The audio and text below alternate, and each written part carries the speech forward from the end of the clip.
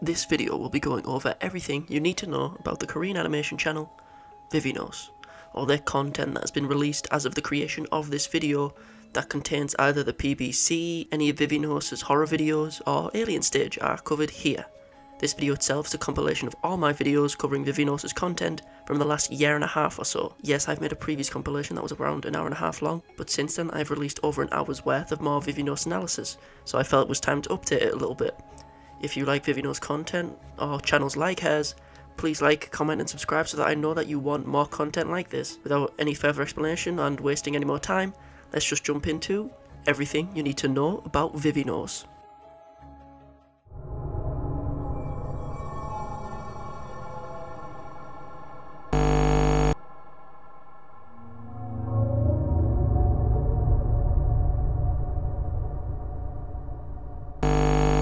The YouTube recommended page is a strange thing.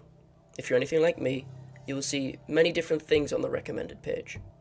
Things you hadn't seen before but may come to enjoy. Things you may not understand. And things that may disturb you. The channel I'm going to be discussing is all three of these things. Vivinos is a relatively new horror channel. I say relatively new because the channel itself has been around since around 2015. But I can't find any record whether or not Vivinos was uploading back then, but whether or not they did is irrelevant to this video. From what I can tell, Vivinos is a Korean animation channel that usually uploads small animations for segments of songs, until about 4 months ago. 4 months ago, Vivinos started to upload horror-themed music videos to their channel. Small animated music videos that are always narrative-focused, and always seem to go over some disturbing and dark themes and topics. As of right now, the 1st of June 2021, the channel has uploaded 5 horror-themed / disturbing music videos. As some of the artwork in these works are quite abstract, people in the comments of these videos are seemingly always attempting to decipher the meanings behind each of the music videos. So, I'll give my interpretations on 4 out of the 5 music videos that are presently out. First of all, this goes without saying, please watch the videos on your own first. I'll put a link up now in the top right of the screen, as well as a link in the description now. That'll take you to a playlist that'll let you go watch all 5 of the music videos first. This video is not a replacement for the music videos done by Vivinos. They're an analysis. I highly suggest that you click off the video now and go watch the videos yourself first, because I feel your first viewings of these music videos will lose a lot of their punch and a lot of their effect if your first viewing of them and your first experience with them is through an analytical lens, through my video. So I highly suggest go and watch them now on your own and come back, please. So go watch them, come back, so we can see if our interpretations of these music videos are the same. Okay, cool. Let's start with the oldest music video of the 5, Suki Daisuki.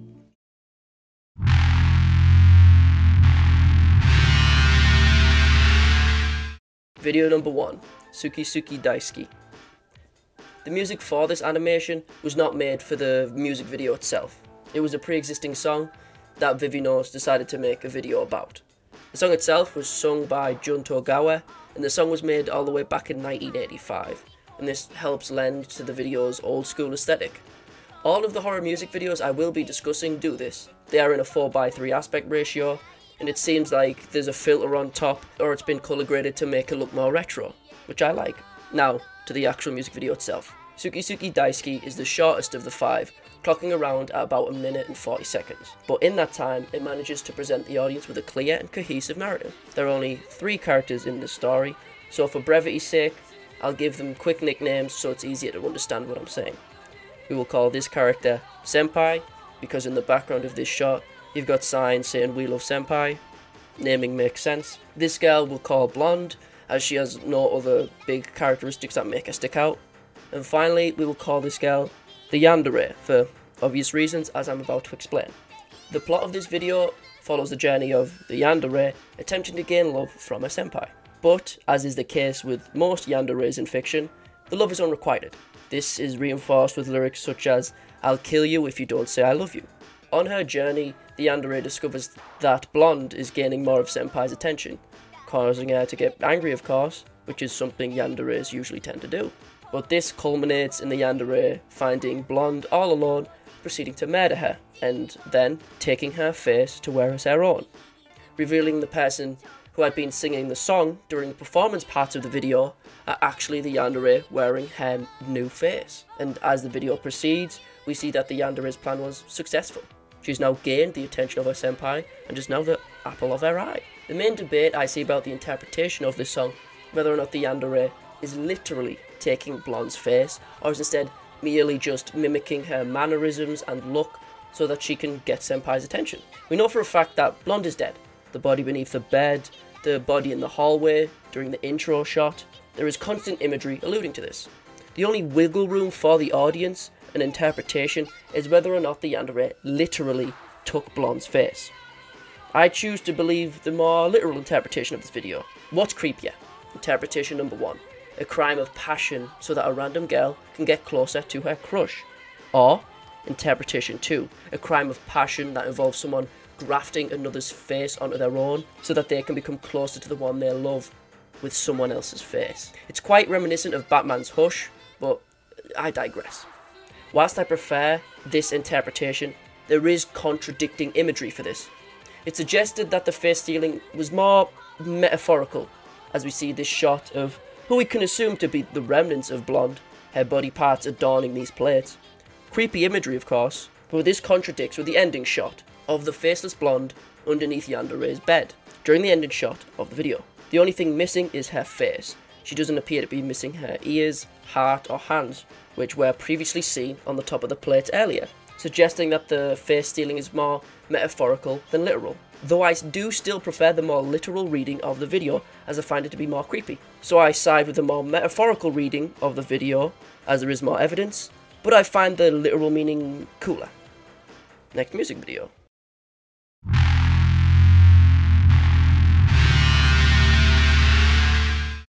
Number 2, My September.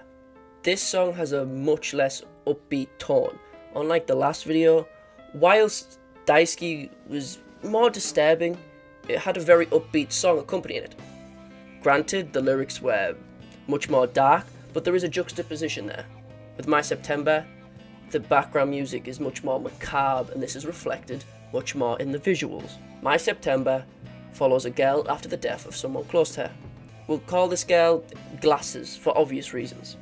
It seems that the spirit of the person she was mourning appears to be both following and interacting with her. We'll call the spirit girl Roku for reasons I'll explain later.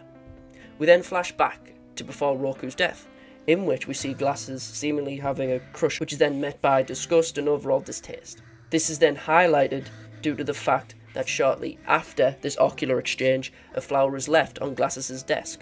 In some countries, typically Eastern ones, it is customary to leave a flower on a student's desk if they die.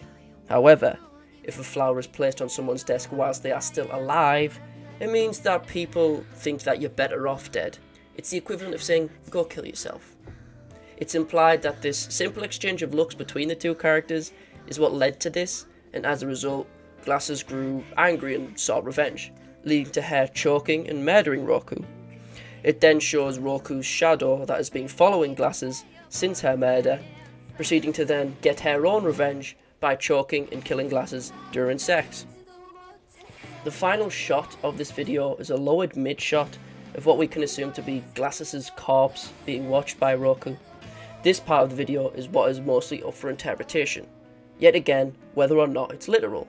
Did Glasses kill herself from the guilt of murdering the person she wanted to be closer to? Or was it Roku's spirit gaining revenge for what she believed was an unjust death?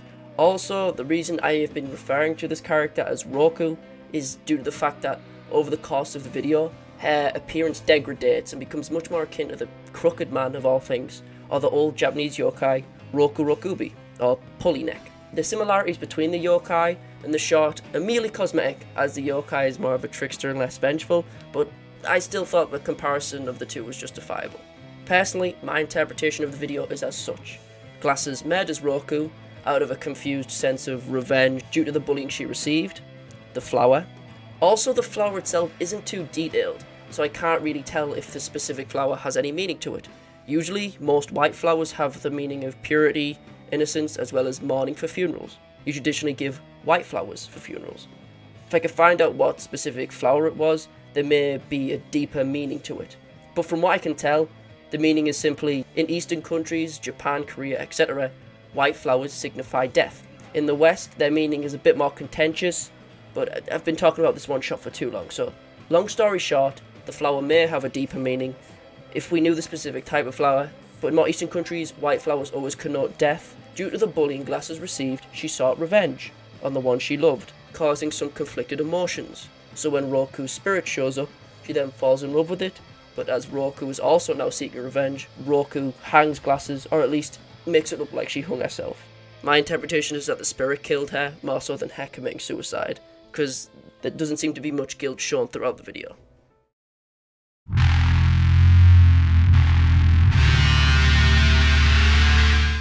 Number 3.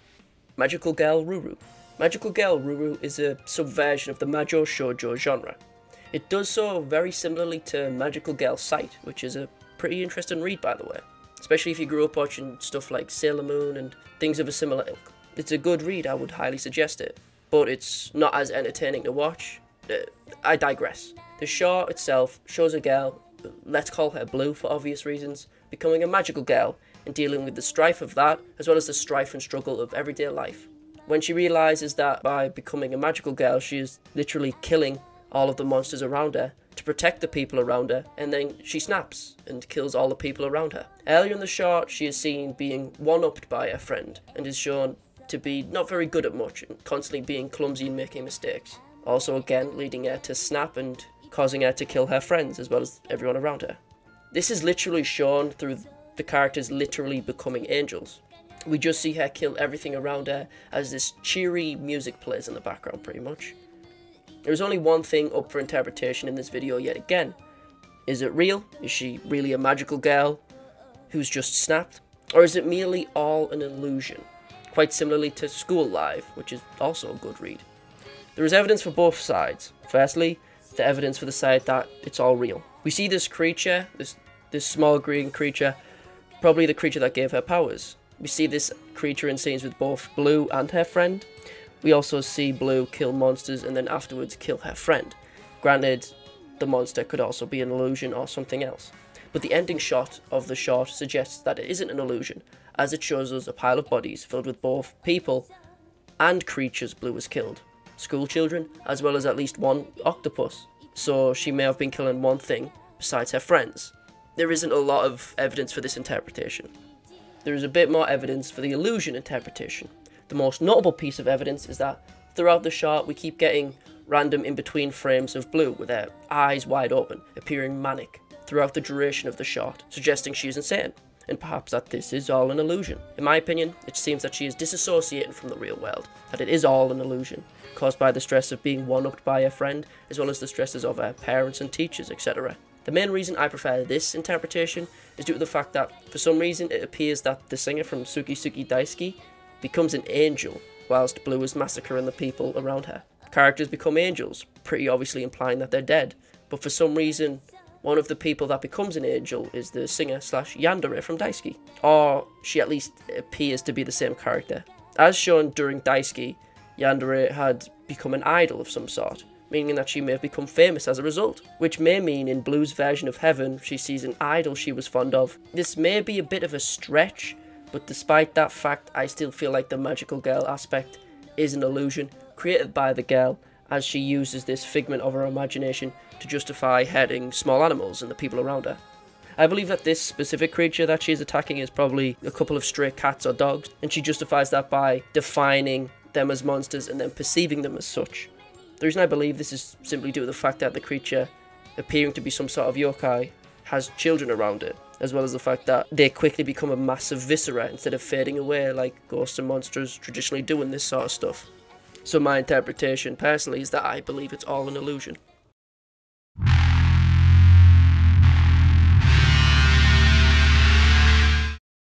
Number 4.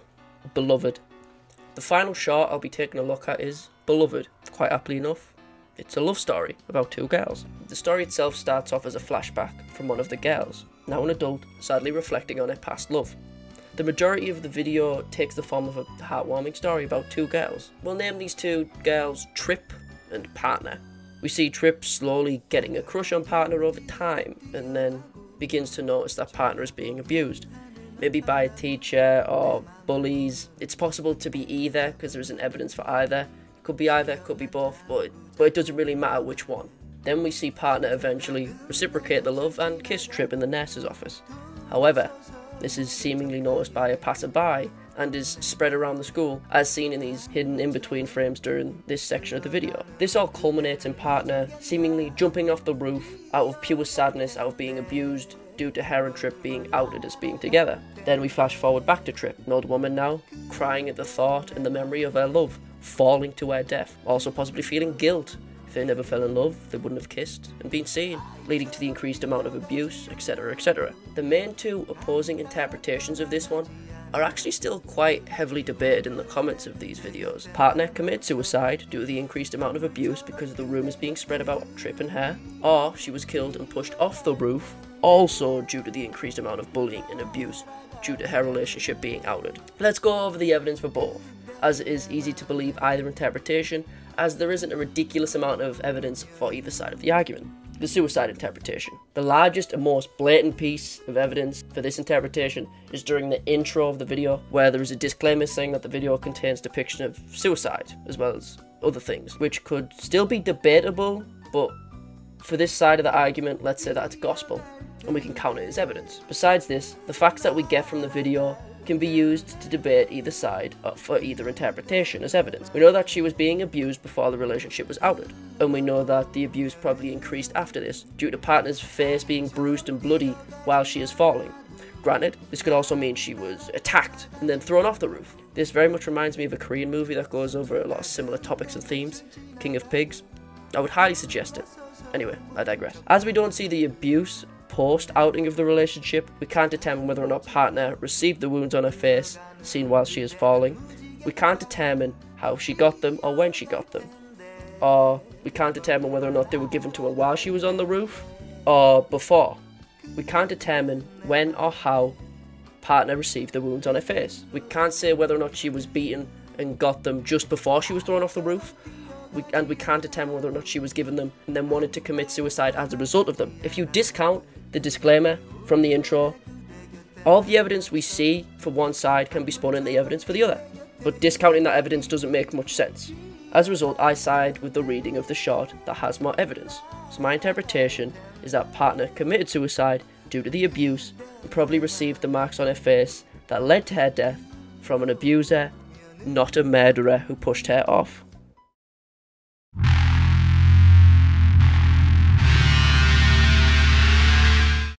Vivinos has posted a few times on YouTube about upcoming music videos, and I feel like this channel will probably grow much larger than their current audience, which is already quite large, which surprises me.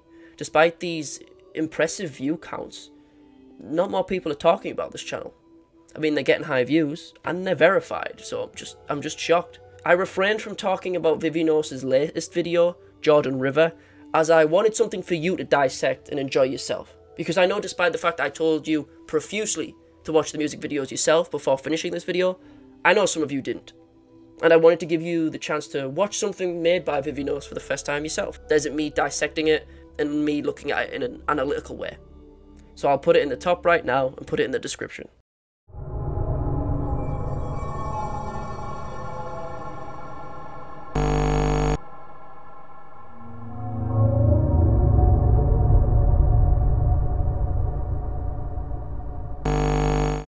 Jordan River is an animated music video created by Vivinos, and as kind of a follow-up to my previous video, I'm going to try and break down this music video and attempt to decipher its meaning or any possible narrative that it may have. From what I can tell, the narrative revolves around a grieving, dishevelled girl with an extended, almost monstrous neck, quite similar to the girl from My September. She is mourning the loss of a friend or partner by creating an obsessive amount of dolls to try and replace them after they have died or maybe left. This is met with repugnance from the people around her, who then proceed to throw rocks at her and kick her to the ground, taking one of the dolls she created in the image of her lost loved one and proceeding to cut its head off. This then leads into a flashback of us seeing the life of the grieving girl before the event that led to her loved one dying or leaving. Taking some photos, which explains the photos adorning her wall during the intro, until a bomb or tornado or some sort of disaster happens, which leads to the loved one dying or leaving. We then cut back to the morning girl, coddling her doll, surrounded by bodies. The scissors that we used to cut the doll adorning the ground. Pink blood covering the people who bullied her. Okay, if you watched my previous video, I imagine that you aren't surprised about the question I'm about to pose to you. Is it literal? Well, let's go over the more literal interpretation of the song first. When taken literally, the video shows the story of a girl mutated from a large-scale explosion or accident or something of that sort that also led to the death of a loved one, trying to cope with her death by constantly making dolls and also murdering people who try to take them away. The bomb or tornado being literal would explain the greyer and darker colour palette of the real world. However, it wouldn't explain why the people who bully the morning girl don't seem to be as mutated or burned as the morning girl in any way. This interpretation could be correct, as all interpretations could be, but I feel like some of the aspects of the video are more symbolic or metaphorical than literal. I'll go over some other interpretations that are a bit more symbolic. As with all of Vivinos' videos, a lot of the visuals can be pretty abstract, so take these interpretations with a pinch of salt. One of the interpretations that I could infer was that the girl that is being mourned isn't dead. More so, she left the mourning girl alone, most likely to go to university. The large collections of photos we see adorning the wall in the intro is this collection of photos showing the girl in a graduation garb.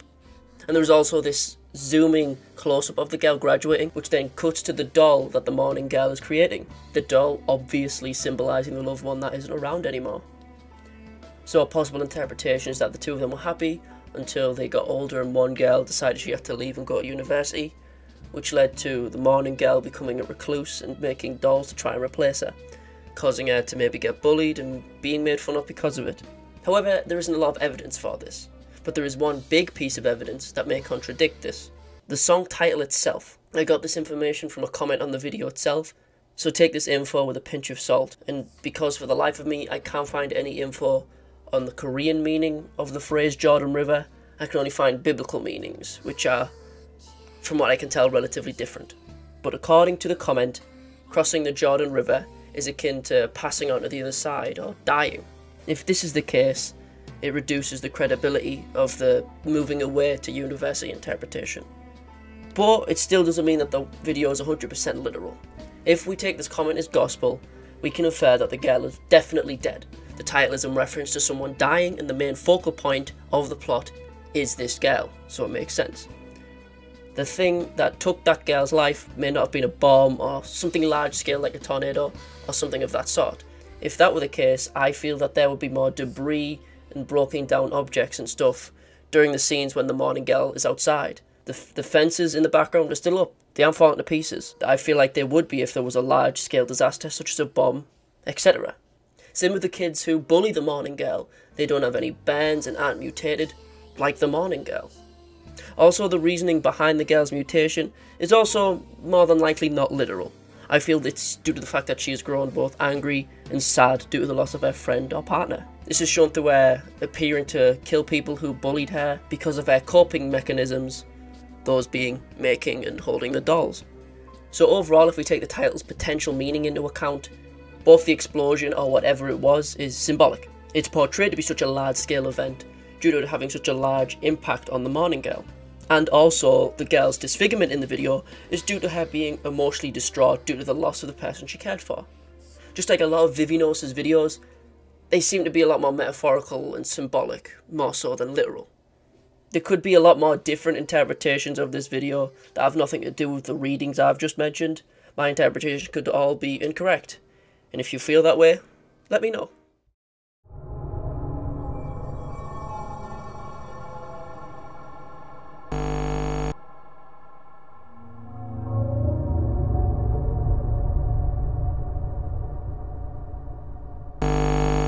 Fiancée is another music video created by the animation channel Vivinos. The video itself goes over some darker themes and mature topics, hence the disclaimer at the beginning of the video. Unlike Vivinos' previous videos, however, It seems that there's a lot less up for interpretation here, as this music video seems to be Vivinos' version of the story of The Little Mermaid. As this seems to be a retelling of the Little Mermaid tale, I will refer to the characters by their original names: Ariel, Ursula, and Eric. I will do so that this analysis is easier to understand. As always with videos in this series, watch the original video first, then come back here afterwards. This isn't a replacement for Vivinos' music video, it's just an analysis. So, let's take a look. The story begins with us seeing Ariel seemingly meeting Ursula as she lurks at the bottom of the ocean. We then see a flash of imagery showing us pieces of the plot from the original tale of The Little Mermaid. Eric's ship sinking into the ocean, Ariel saving him, the two of them kissing, and then culminating in the two getting married. All the while, Ursula seemingly looks on in jealousy. This then seemingly climaxes with Ursula placing a curse on Ariel, which then causes her to morph and deform into a more fish-like creature, growing scales, webbed fingers, and gills as she screams in agony as her body contorts and mutates, forcing Ariel to become an ugly distortion of what she once was. The video ends with Ariel being forced into Ursula's arms as she wraps her tendrils around this husk of Ariel as they both lie at the bottom of the ocean. The plot of this video is very different when compared to the other videos in the Vivinos library, as it is a classic tale retold, but with a twist. There is seemingly very little up for interpretation on the viewer's part. One thing up for discussion, however, is the nature of the relationship between Ariel and Ursula before the curse was placed. Were they ex-lovers? Was their relationship merely platonic and not romantic, and they were only friends? But upon Ursula seeing Ariel with Eric, she snaps and grows jealous. The title of the video, Fiancée, seemingly refers to Eric and Ariel, but a possible interpretation is that maybe Ariel and Ursula were to be married, but upon Ariel saving Eric, she fell in love with him, explaining why Ursula felt such vitriol towards Ariel and would cause her such pain. There is no real evidence for this interpretation, however, it's purely conjecture. But it's fun to speculate, as the titles sometimes have a large role in the interpretation of these videos. One possible interpretation is that when the curse inflicted upon Ariel activates, she runs away out of shame due to her new form being too ugly, and then retreats to Ursula as she will accept her new form, despite the fact that Ariel feels nothing towards Ursula, as shown by the lack of emotion when the two are holding hands in the ending shot. The love is not reciprocated at all. I guess another possible interpretation could be that the video symbolises the power a toxic ex-partner can have over someone in a relationship. But I'm not really a fan of that interpretation, because if that were the case, it leaves the meaning of the curse up in the air. If the story was symbolising relationship, what would the curse represent? Two people are about to get married. Then, an ex-lover of the bride appears and commits an act that causes the bride to leave the altar for the ex-lover. The act she committed is kind of up in the air if you believe this reading of the video, but it's still possible. Any interpretation can be correct. Unlike other videos in Vivinos' catalogue, it seemingly focused a lot more on visual fidelity. The VFX in this video compared to other music videos is on an entirely different level. Same with some of the transitions in Jordan River, it's genuinely beautiful. The VFX for these music videos are getting better and better, and it's great to see. To see what I mean, I suggest watching this video uploaded by the director of a lot of the music videos, and one of the main people behind these music videos, full stop. Sun Lee. Seeing the process from storyboards to the artwork and then adding VFX on top is genuinely quite intriguing. Anyway, back to an analysis. Let's go over the facts that we do have and break down what we know in the narrative for certain. Ursula meets Ariel and grows fond of her. As a friend or lover, we don't know. Ariel saves Eric from a shipwreck. Ariel and Eric fall in love. Ariel and Eric are to be wed. Ursula grows jealous of the two and places a curse on Ariel. Ariel suffers from the curse and begins to transform at her wedding. Ariel is forced back into the sea as a result of the curse. As she grows gills, it's likely that she is forced to go back in the ocean and can no longer breathe on land, making Ursula's curse even more crueler than simply transforming Ariel, forcing her to leave land for good. But it's still possible that she fled simply due to her feeling ugly and shameful. It's up for interpretation. After being forced into the ocean, Ariel is entangled by Ursula. The video ends with Ursula's hand being wrapped around Ariel's, whilst Ariel doesn't even try to reciprocate, making it obvious that even now, after all this, The love is still very much unrequited between the two, and it's purely one-sided. In conclusion, this video combines two elements that shouldn't really work together. The tale of the Little Mermaid and the trope of the jealous lover. It mixes two aspects perfectly with some beautiful artwork and VFX. That shows how this channel has improved since they started making these videos, and it's great to see. So overall, this is another Vivinos video that will make it a little bit harder to sleep at night. In how many hours? 10 hours. It only comes out in 10 hours? So I've got plenty of fucking time to make a video. Holy fuck! Well, like, I got major Little Mermaid vibes, so I think it's just gonna... couple. Yeah, I think it's gonna be a literal... I think it's just gonna be like a retelling of the Little Mermaid, but one of them fucking dies.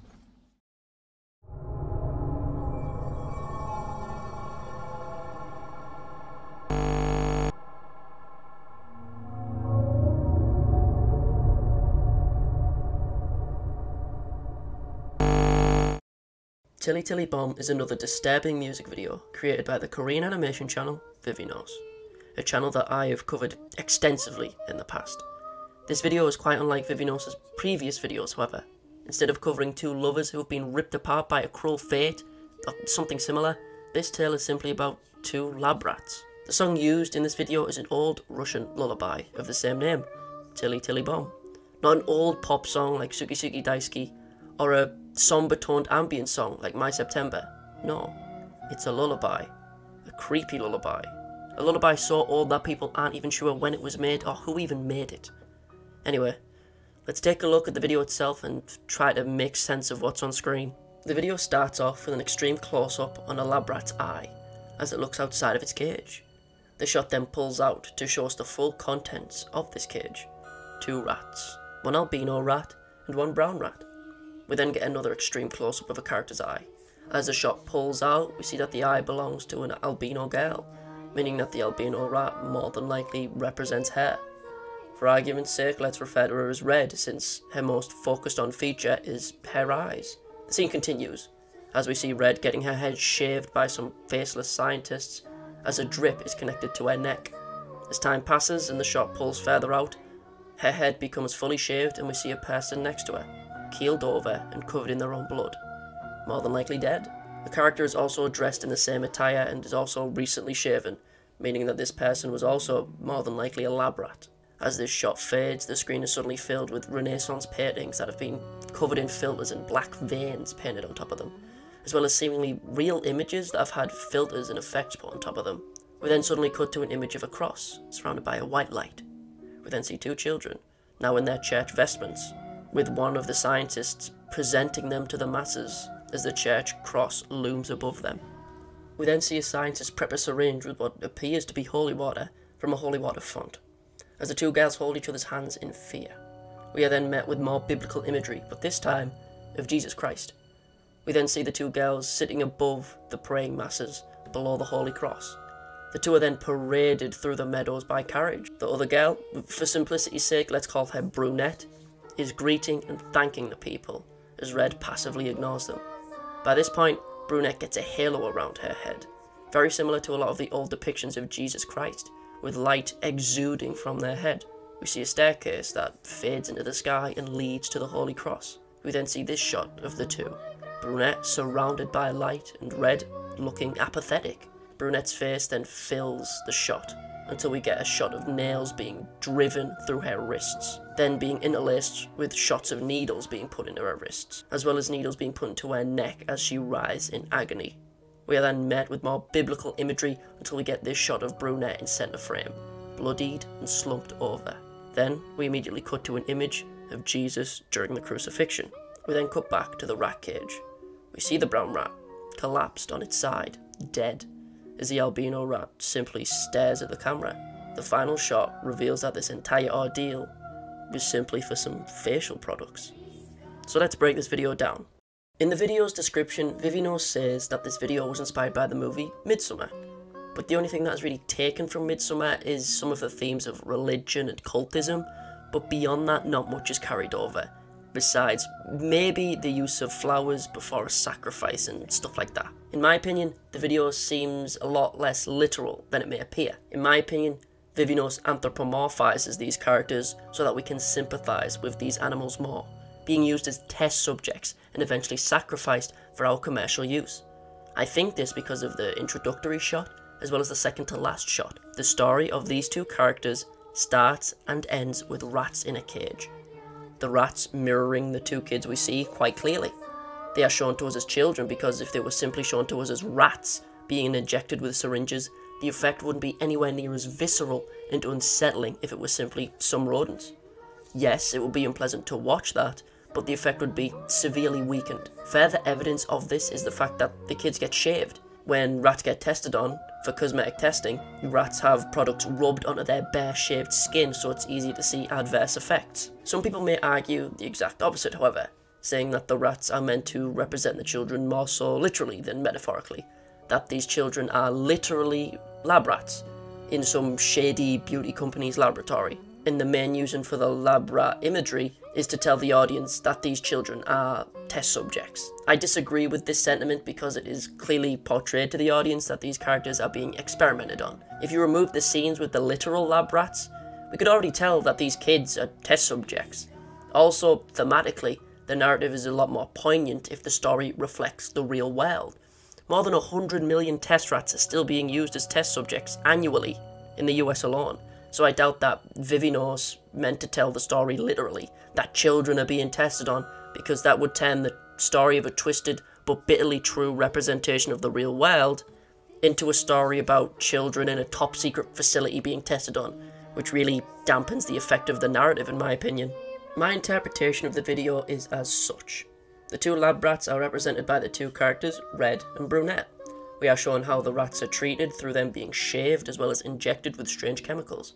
I feel that the religious imagery, more so the imagery of Jesus Christ, is supposed to liken the act of martyrdom, sacrificing your life and dying for your beliefs, to the act of animal testing for cosmetic products.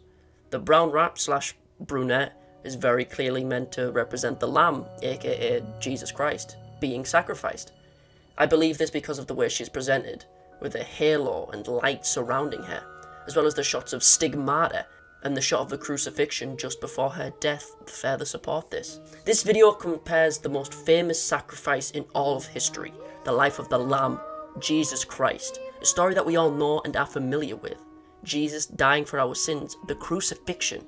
This video compares that to the life of lab rats being sacrificed for something as mundane as beauty products. This video paints lab rats as unsung martyrs for the average person's convenience. It's quite ironic and poetic in some ways, and because of this, conceptually, this is my favourite Vivinos video. So overall, this video portrays a narrative about the struggle of lab rats that are constantly being subjected to heinous testing through the anthropomorphization of these lab rats, by representing them as children to make the story even more heartbreaking, reflecting the real world in a twisted, but unfortunately accurate way.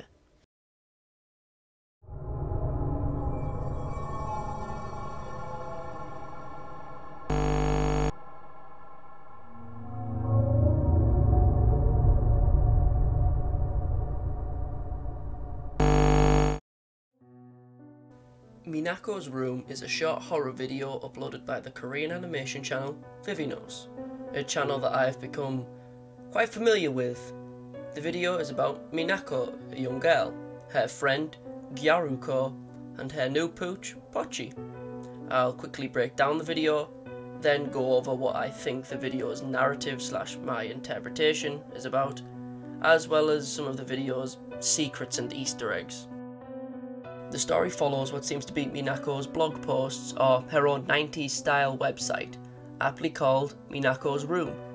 The point of view of the video seems to be from a phone screen, as the video is in a 720 by 1280 resolution. The phone goes through Minako's diary entries, showing us her past posts. We see a photo with her and her friend Gyaru. Gyaru is dressed in leopard print clothing. Keep that in mind for later. We then see a picture of some ice cream, followed by a picture of Minako's new friend, Pochi, a nice looking Shiba. The next picture shows us Minako seemingly wearing Gyaruko's clothes, the leopard print from earlier. The picture titled, "My Favourite Clothes," but there seems to be something in the background. Suddenly, over a month later, Minako makes an entry saying, I'm so sad that Pochi passed away today, my poor Pochi, showing a picture of a small mound with a cross next to it. The next post is quite a tonal shift as it returns to the more cutesy style of entries, talking about how she wants to eat a parfait. The next post, however, is quite unsettling. Does anyone know when the meat rots if I put it in the ground? This post makes it seems more like an online blog than a simple diary entry, as she seems to be asking someone, perhaps their followers, a question. The next post is 5 days later, and only 3 words long. Can't fall asleep. The next post is just 3 dashes, looking like an ellipses, suggesting that she's gone quiet. The screen then glitches to show us a block of text that repeats and repeats itself constantly, with some names being interchanged. Minako will pig out, it's all Minako. It's all Minako, Minako will bite. The phrase repeats itself on a loop, but with Pochi being interchanged with Minako at random intervals. We then get a flash of some cute eyes, as well as some pink legs dangling from the top of the screen, which quickly turns into more sinister blank eyes, and the legs grow darker as well. The screen then suddenly glitches with random letters and numbers, which sometimes have the previous phrases hidden in them. It's all Minako, Pochi will pig out, etc. An error message then appears on screen, filled with a single word, Pochi. Another message shortly appears after, but this error message is a lot more important than it looks, but I'll discuss it later. Error messages then fill the screen with nothing but question marks. 3 images are then shown to us. These images are more sinister versions of the post from earlier. The first image shows us the image of Minako and Gyaru from earlier, but Gyaru's face has become much more eerie. Her eyes have become black voids, and her face has become featureless and nightmarish. The next image is of our humble little pup Pochi, but this time a bloody severed arm is held in his jaws. The next image is the My Favourite Clothes post, but now the image seems to be in a slightly different position, so we can see slightly off camera. We see a bloody wall as well as someone seemingly slumped over next to said wall. Since the image is a low resolution and on top of that the colours have been altered, it's kind of hard to make out for definite, but it very much seems like a corpse. We are then met with static as we see Minako hiding in the darkness until we hear a light switch, and she disappears. The light switch flicks again, forcing Minako right in our face as she wears a blank, unblinking stare. The camera then glitches and forces Minako even closer to our faces as a distorted nursery rhyme like chime plays in the background, whilst incoherent whispering can be heard. The video then cuts to black and ends. So, what just happened? In my opinion, the narrative follows a girl, Minako, who murders her friend, Gyaru, as well as her dog Pochi, after Pochi finds Gyaru's body and manages to snag a piece of her corpse. We know that it's more than likely that Minako killed Gyaru, given the fact that we see Gyaru wearing leopard print in the only photo we see of her, and later on we see Minako wearing those same leopard print clothes whilst a body is seemingly behind her. On top of that, we have the distorted version of the photo of Minako and Gyaru together, where Gyaru's face is morphed like this. On an unrelated note, this image unsettled me a lot more than it should, and I think it's because it reminded me of this old Easter egg from Sonic CD of all things, in the sound test menu.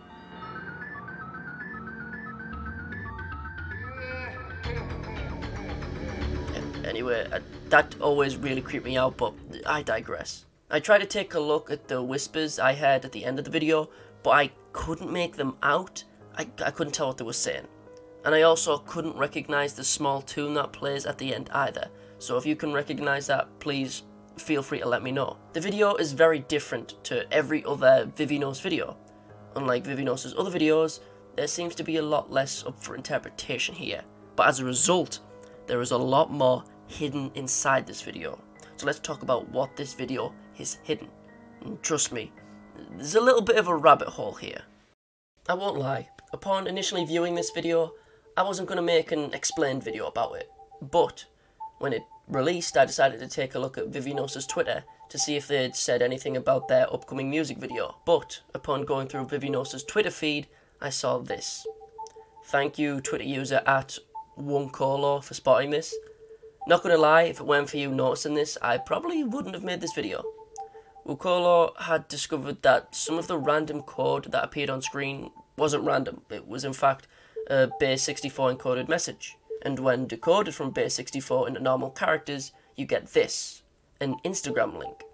Initially, it looks like he's cracked the code, but no, not yet. The link is dead, it doesn't exist. Vivinos replied to Wukolo's tweet saying that you should try it in a variety of ways. Then, Wukolo came through again and realised that if you remove the underscore in the link, it takes you to this Instagram page. BWLUQWTW. Right now, this page is pretty vacant. It follows no one, is tagged by no one, and has only a single post. The post itself doesn't tell us anything. It's seemingly Minako holding up what seems to be a wallet or something with a photo of her and Gyaru. But I have a theory. The way that the link to this Instagram page was discovered felt very much like an ARG or an alternate reality game. And once I realised that, it got me thinking a bit. I believe that this Instagram page will post more at some point in the future. I think that it will post more when either the Instagram profile gets a certain amount of followers, or the YouTube video, Minako's Room, gets enough views. I don't have anything to support this, but I have a bit of a feeling, a bit of a hunch, because I've seen some ARGs work like this in the past. I'll leave a link to the Instagram profile in the description, so feel free to follow and keep an eye on it if you want. I'll also leave a link to Wukolo's Twitter in the description as well, because that dude was on the ball. He was trying to solve this little puzzle as soon as the video released, so hats off to him. Once I thought of this video more so like an ARG than a Vivinos video, I decided to try and go through the video to see if I could notice anything. Change the brightness to see if there was some hidden text, freeze framing on everything I could see to see if anything hidden. But so far I've got zilch. I tried taking a look at the error messages that constantly change, but I couldn't glean anything from them. Maybe there are other secrets hidden inside the video, but I couldn't find any, but maybe you can. Also, real quick, I couldn't find a place to fit this in the script, but Gyaru gets her name from the Japanese term Gyaru, which is like a fashion trend in Japan of like having bleached hair and fake tan. I thought that was just like a cool little thing. In conclusion, this video is quite simple on the surface, following the narrative of a girl who murders her friend and her dog, and keeps a serial killer-like manifesto about it on her phone. But if you look a little bit deeper, it hides hidden codes that require you to decode them and look away from the video itself. In my opinion, I feel like this video may lead to a larger ARG or something similar in the future. But right now, the Instagram page acts like a neat little tie-in to this creepy video. So overall, I like the direction that Vivinos is taking this channel right now, and I'm really looking forward to see their next project.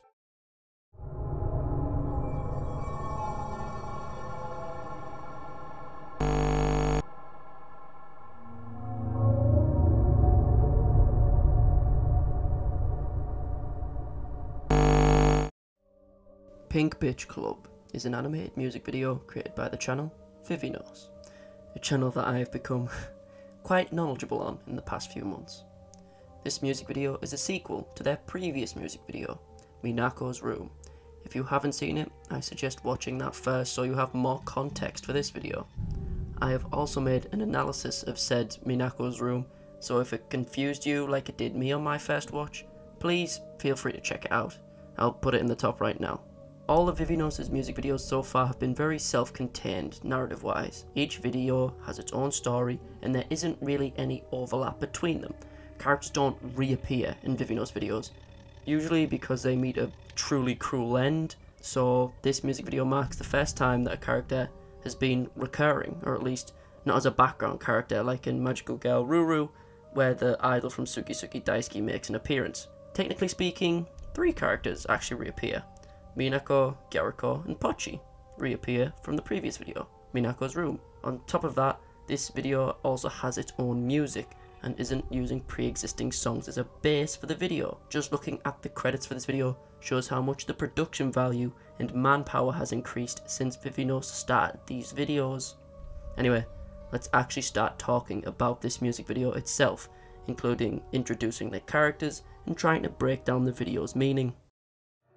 Pink Bitch Club starts with Minako giving the viewer an oration, stating that she has started a new club with her 3 friends, a club aptly enough named the Pink Bitch Club, as well as asking the audience to please keep supporting them.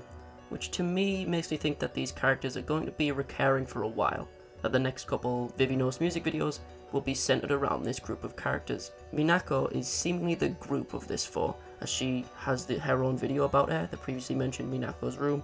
On top of that, she is seen alone in her room in the dark and has the most screen time, so it's safe to say she's the de facto leader and also the main character. Gyaru, seemingly Minako's best friend, is another character who appeared in Minako's room. Granted, she was looking a lot different in that video, given the fact that she became a corpse, but here she seems to meet a similar fate. Charlotte, a gothic Lolita. She's one of the two new characters who were introduced in this video, and she very much reminds me of Rachel Alucard from BlazBlue actually. And the final person in the Pink Bitch Club is VYT24, I think, a robotic maid. She is also shown to be a schoolgirl as well. Not much to say about her until her final scene. As the video proceeds, we see the group hanging out, going to karaoke, until all of Minako's friends disappear. She's left alone in a void without her friends. We cut to Minako, alone in her bedroom in the fetal position. Everything void of the pastel colours which were just filling the screen. The silhouettes of Minako's friends then loom over her from behind. You then see the items flash on screen that represent each of the characters. Gyaru's clothes, Charlotte's plush bunny, and the robotic maid's heart, as well as Pochi appearing and transforming into a magical girl. We then see Minako's drab and realistic world get changed by Pochi flying past and changing her world back into a bright, colourful world from earlier. Minako then dresses up in ways to imitate her friends. She dresses as a robotic maid, then in clothes covered in Gyaru's leopard print and having her hair tied back, just like Gyaru, and finally as an eye-patched gothic Lolita like Charlotte. Then the screen transitions to a cluster of random imagery and glitching. During this glitch sequence, we see Gyaru's clothes, Minako running, Pochi float on screen, a gun from the intro being fired, as well as Minako appearing as if she is choking. We can tell that it's Minako due to one simple thing, her earrings. Out of all of her friends, Minako is the only one who wears earrings. So from this shot, we can infer that the person on the ground who is also wearing earrings must be Minako and not any other character. Since the shot is completely pink, filled with pixelated hearts and glitches, it is kinda hard to make it out. Is she getting choked? Is she having a fit? It's kinda hard to tell, but from what I can tell, I think she's being choked or choking on something, because I think something is holding her neck, but as I said, it's very hard to tell. We're then shown corpses of all of Minako's friends, Gyaru in the bath covered in blood, Charlotte on the ground next to her torn up plush, and finally the robot maid suffering the most brutal death, having her heart ripped out, which was foreshadowed earlier in the video when it was shown in the screen with the images that represent each character. The video ends with Minako holding a finger up to her mouth to shush the camera as the line, "A girl's secret is a secret forever," is said. The credits play as the videos fade out. So, what happened? There are two major interpretations I can see for this video that people will debate about. Minako killed all of her friends and is trying to bring them back to life by dressing as them, or Minako imagined all of her friends and is actually just on her own, alone in her room, having a mental breakdown, imagining these characters, imagining her friends. So, the major deviation between these two interpretations is whether or not the viewer believes her friends were real or a figment of her imagination. So let's take a look at the evidence for both. And then at the end, I'll give you my opinion and let you decide what your interpretation is. So, first, let's take a look at the video's lyrics. Since the song is seemingly an original song, created for the purposes of this video, which means, unlike the majority of the past videos which used pre-existing songs, we can really look into the lyrics to find a meaning. From what I can gather from the translated lyrics, the song is about keeping secrets, hence the intro line, "A girl's secret is a secret forever." This line also acts as the outro line too, meaning that its wording is more than likely very important. In the entire song, however, I believe that the most important line to the video's narrative is this. When the video quickly flashes to a seemingly unkempt Minako, alone in a darkened room, we hear this line: "The moment I meet you, in the fog that can't be lifted, I can change. Even if we're apart, I can find you." To me, I see this specific line as meaning she meets her friends when the fog comes over her, a delusion, and she can change herself so that she can find her friends whenever she wants, meaning that she dresses up as her friends and changes herself to become said friends, so that they will never be apart. Also, the intro and outro line, "A gal's secret is a secret forever," may mean Minako is hiding something, right? Given the context of the video's ending and the song on a whole, that secret could be a few things, and there isn't any concrete proof of what the secret definitely is. Her secret could be that she killed her friends, it could be that she is secretly mentally unstable, it could be that her friends aren't real, it could be that Pochi is dead, it could really be anything.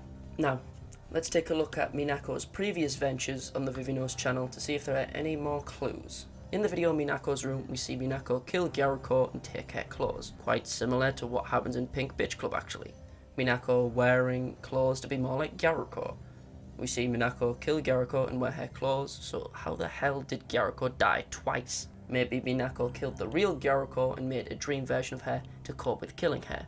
Or maybe Gyaru was never real to begin with, and she purely exists just for Minako to kill over and over again. Another piece of evidence is that the portion of Pink Bitch Club that takes place in the bright colour version of the world is very tropey. Okay, let me explain.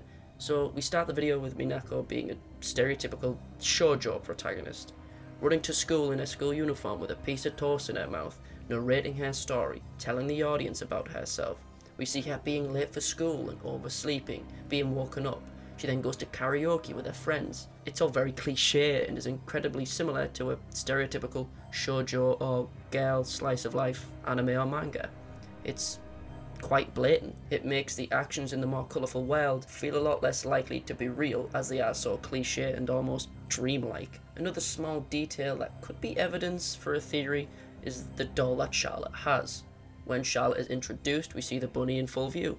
2 red eyes, big ears, and a big cross on its forehead.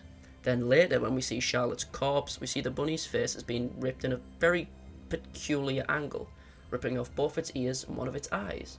And just before seeing this, we see Minako dressed similarly to Charlotte, with a similar plush to the one that was ripped, but fixed, replacing the bunny ears with a black teddy bear head, making it seem that Minako yet again killed someone and stole their clothes and appearance, just like in Minako's room. As I was going through the video again, I came up with another possible theory, which is a bit out there.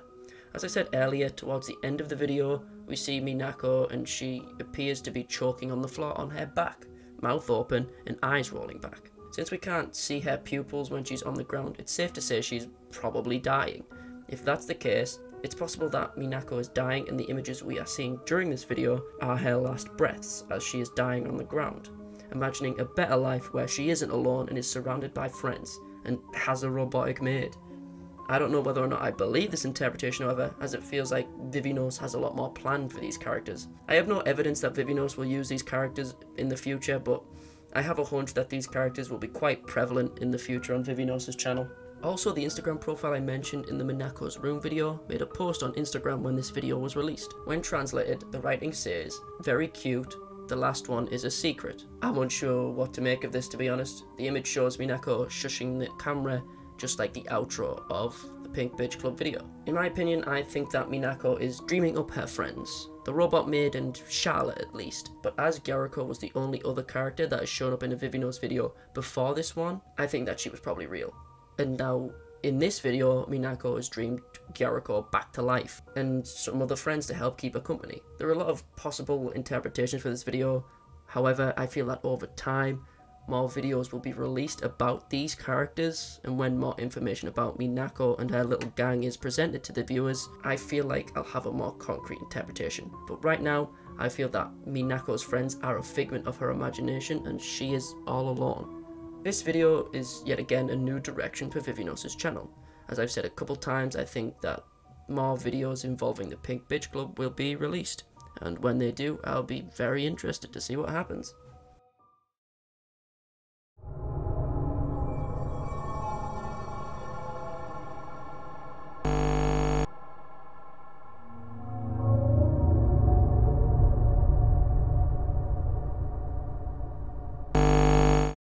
Onigiri Dance is the latest video uploaded by the always intriguing Korean animation YouTube channel, Vivinos.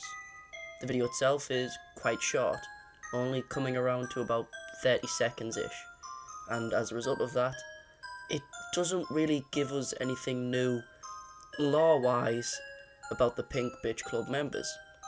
Actually, if you look at the behind the scenes for the video on QMENG's channel, the person who acts as the animation director and does a lot of work on Vivinos' videos, if you look at the behind the scenes on their channel, you can see that there was even a couple shots at the end of the video that were cut. And according to QMENG, in the comment section of the behind the scenes video, the ending shots with each of the characters was cut because they believed that the version with just the dancing was better for TikTok and YouTube Shorts, which makes sense. As I said earlier, there isn't much to talk about in regards to the Onigiri Dance video itself.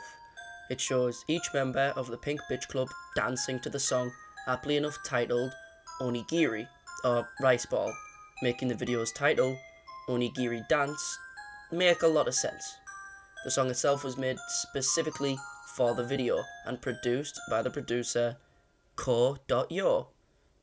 Check out their SoundCloud, by the way. They have some intriguing stuff.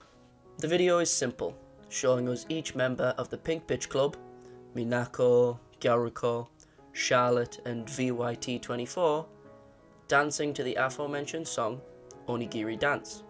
For the first 15 seconds or so of the video, we see each member dancing to the song while dressed in angelic clothing.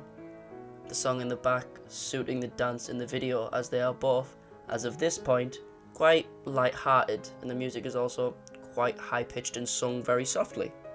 After the first round of dancing, the screen glitches along with a slight distortion in the music as the voice deepens.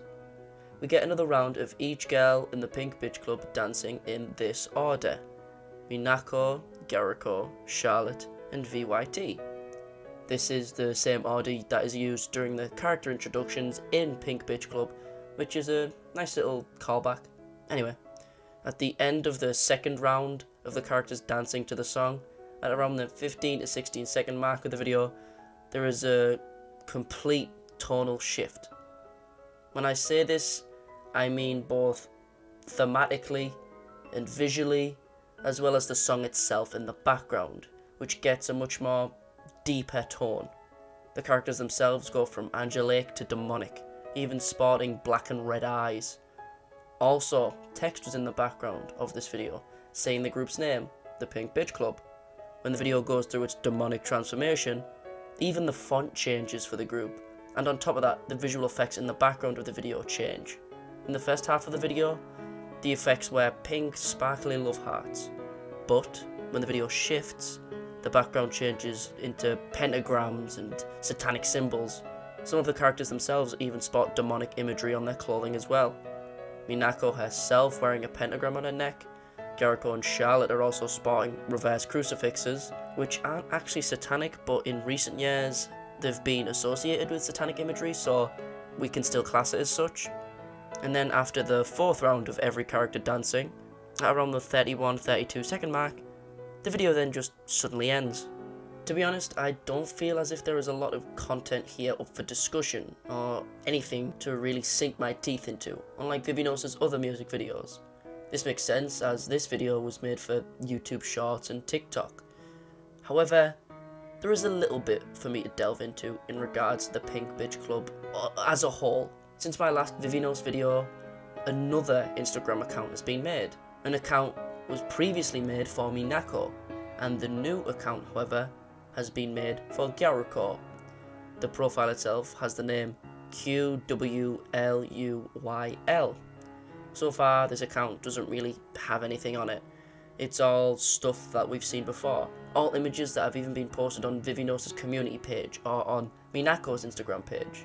However, something that I failed to mention in my last Vivinos video is that Vivinos posted a link to Minako's Instagram profile on her YouTube community page, and as a result, people have been tagging the profile in some cool fan art, which is kinda cool. Also, on the topic of fan art and stuff of the such for Vivinos, someone made a full Higurashi version of the Onigiri Dance video, which is kinda cool. Anyway, let's back onto the Pink Bitch Club and Onigiri Dance. Vivinos posts a lot of things to their community page on YouTube. They post artwork of each member of the Pink Bitch Club, designed by QMENG, cool pieces of artwork for older videos like The Beloved, and most recently, as of this video, they posted Charlotte from the Pink Bitch Club in the Yuno Gasai yandere pose.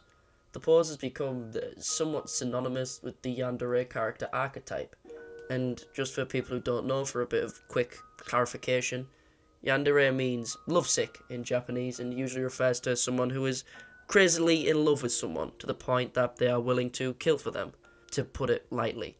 And as a result, I don't know what to make of this artwork due to the pose. Maybe it's just cool artwork showing off one of their original characters, or it's foreshadowing for a potential new video, showing off one of Charlotte's character traits. Who knows right now? It's all pretty much conjecture at this point. In all fairness, I personally see this video just as a small music video for this idol group. There isn't really much to pick up on here. As I said earlier, it's pretty bare bones lore-wise. I feel like this video may be setting up as something much bigger. As I've stated in previous videos, I still feel like this animated idol group will somehow end up evolving into an ARG or something similar, given how new Instagram accounts are being made with seemingly randomized usernames, as well as the consistent uploads from Vivinos that are being centered around the Pink Bitch Club. I feel as if there is still a lot more in store for these 4 characters.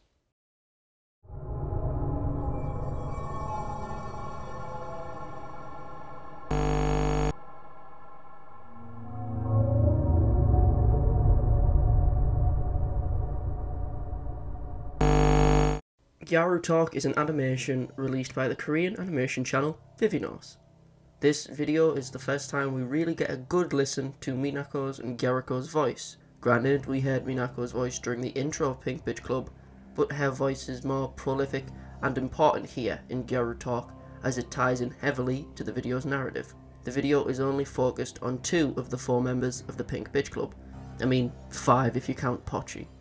The narrative of this video seemingly revolves around Minako, the de facto leader of the Pink Bitch Club, as well as Gyaruko, arguably the other most important member of the club besides Minako. Also, please bear in mind that the translation I'm using for the dialogue said in this video is from the comment section of the Gyaru Talk video, as I don't know Japanese or Korean, so take the translations with a pinch of salt, and if there are any mistranslations, please feel free to let me know in the comments. And without further ado, let's actually discuss the video at hand.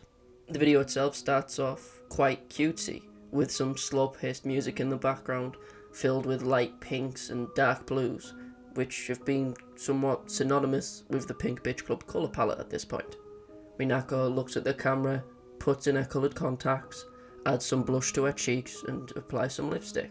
I also noticed that during this section, we can see what appears to be a pair of eyes in the top right of the screen. For some reason, the iconography of eyes is quite prevalent throughout the entirety of the Pink Bitch Club videos.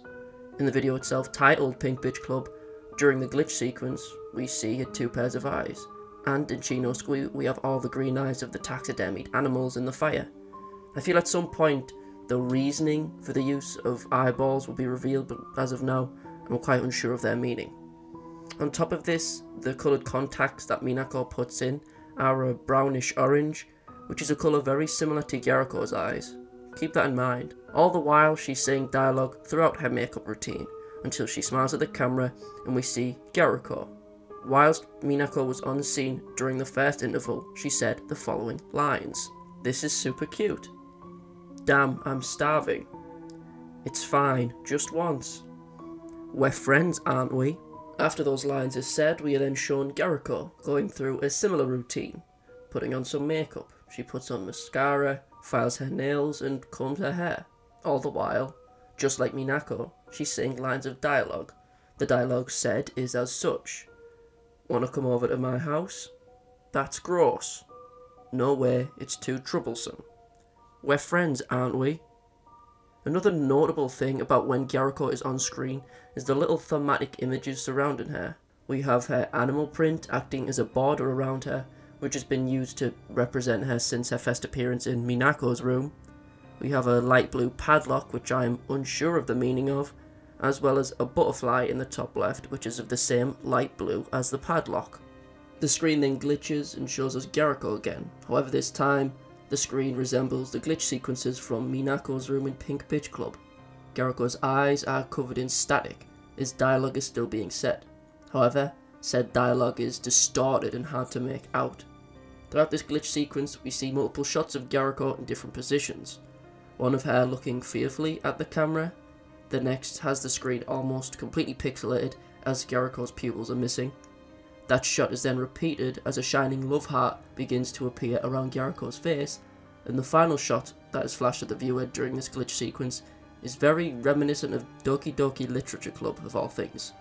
We see the shot of Gyaru with her eyes covered in static again, however this time a set of photorealistic eyes appear over the static bar. The eyes themselves are bright green, which again reminded me of the taxidermied animals from No Squi. This is kind of unrelated, but the eyes also remind me of Hajime no Ippo. It's a bit unrelated, but anyway. The dialogue that is supposedly said during this sequence goes as follows. If I'm being honest, this relationship is getting a little tiring. Why don't we hang out less from now on? Yet again, as I said, take these translations with a pinch of salt. The video then returns to Gyaru without the glitch effects and distorted dialogue. We see her gesture, emote and look towards the camera numerous times, and the final shot of her we see is a shot of her afraid that we saw during the glitch sequence. However, this time it isn't covered in any visual effects. The dialogue said during this Gyaru sequence apparently goes as follows. This is super cute. Oh damn, I'm starving. It's fine just once. We're friends, aren't we? We then cut back to Minako, putting in her earrings and then emoting towards the camera, pulling faces and saying lines of dialogue. This is what she says during this sequence. Wanna come over to my house? That's gross. No way, it's too troublesome. We're friends, aren't we? If you were paying attention, you would have noticed that the dialogue during the final Minako sequence, all the dialogue that Minako says mimics what Gyaru said earlier in the video. Both what she says and the tone it's said in is mimicked. The first 3 lines she says are taken from Gyaru's first sequence, whilst the last line Minako says, "We're friends, aren't we?" is taken from the final line of Gyaru's second sequence. After that line is repeated by Minako, the video ends as the music distorts and fades as we cut to black. We get a small plug for Pink Bitch Club merch that's on the way, and then the video ends. So, what actually happened in this video? As this video is one of the few times we actually get voices for members of the Pink Bitch Club, I feel that it's pretty obvious that the aspect of the video that has the most importance in regard to the narrative is the dialogue. Yes, the visuals in all Vivinos videos will always play some part in the video's plot, but as this is one of the few times we hear voices, I feel it's the most important part of the video to focus on. In my opinion, like my opinion with most Vivinos videos, I feel that there are 2 major ways you can interpret Gyaru Talk. The first major interpretation is that this video shows us the process of Minako attempting to replace Gyaru, attempting to take her role. She mimics Gyaru's lines of dialogue in both the words she says as well as the way she delivers them. Or it's possible that Minako has gotten everything she wants from Gyaru now, that she can copy her way of speaking. This is reinforced by the line that is said during the glitch sequence. If I'm being honest, this relationship is getting a bit tiring. Why don't we hang out less from now on? Gyaru has outgrown her usefulness. This may tie into 2 things. Why Gyaru is scared in this video, as well as the fate that Gyaru met during the end of Minako's room. Gyaru is afraid of Minako because she is no longer useful to her, and she is now being replaced by her. As seen in Minako's room, after presumably killing Gyaru, Minako wears her animal print clothes. This would explain why Gyaru is seemingly terrified in this video, as well as explain why Minako wore her clothing. She can now mimic Gyaru and has now replaced her. It is also possible to use this video as evidence that Gyaru is the only member of the Pink Bitch Club besides Minako that is real, as it is speculated that both Charlotte and VYT are merely part of Minako's imagination. So, long story short, you can interpret this video as showing more of Minako's process of stealing someone's personality and overall appearance, and after she's done with them, killing them so she can take their place. This would also explain the segment in Pink Bitch Club in which we see Minako dressed in similar styles to every other member of the Pink Bitch Club. Another possible interpretation, which is a bit more out there and lacks a significant amount of evidence, is that Minako is Gyaru. I don't believe this interpretation, but it's fun to speculate. As seen during this first sequence with Minako, we see her put coloured contacts in. The contacts are the same colour as Gyaruko's seemingly, and as we can see here, she has an extensive knowledge with makeup, as seen in this video. And this video also shows us that Minako can almost impersonate Gyaruko's voice perfectly, meaning that it's possible that Gyaruko is simply a personality of Minako. As I said, it's a bit more out there, but it's still kinda cool to think about. So, in my opinion, Gyaru Talk shows us Minako trying to impersonate her friend after she has outgrown her usefulness, mimicking the way she talks as well as her facial expressions. If you disagree with this interpretation, please feel free to let me know how you feel in the comments below. One final thing. Since my last video on them, the Pink Bitch Club has went through one major change. VYT's design. It's had an overhaul. She has had her earpieces changed to a jeweled headband with a microphone attached, and her hair colour has been changed from a bright green to a more pastel purple. This is seemingly as a result of one of the images I discussed in one of my previous videos, in which VYT is polishing a picture of Multi from the franchise To Heart. It seems that that image caused some confusion, and some people who were unaware of the franchise To Heart got a bit confused and had a bit of an outcry, and as a result, the Vivinos felt the need to distinguish the two characters apart more. In my opinion, I think it was unnecessary. I prefer the old design much more with the green hair and earpieces.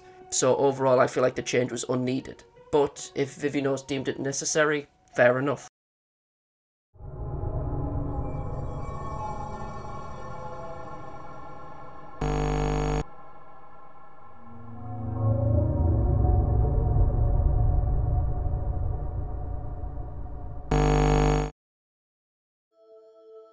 Falling Full Moon, or No Squi, is yet another animated music video created by the Korean animation channel Vivinos.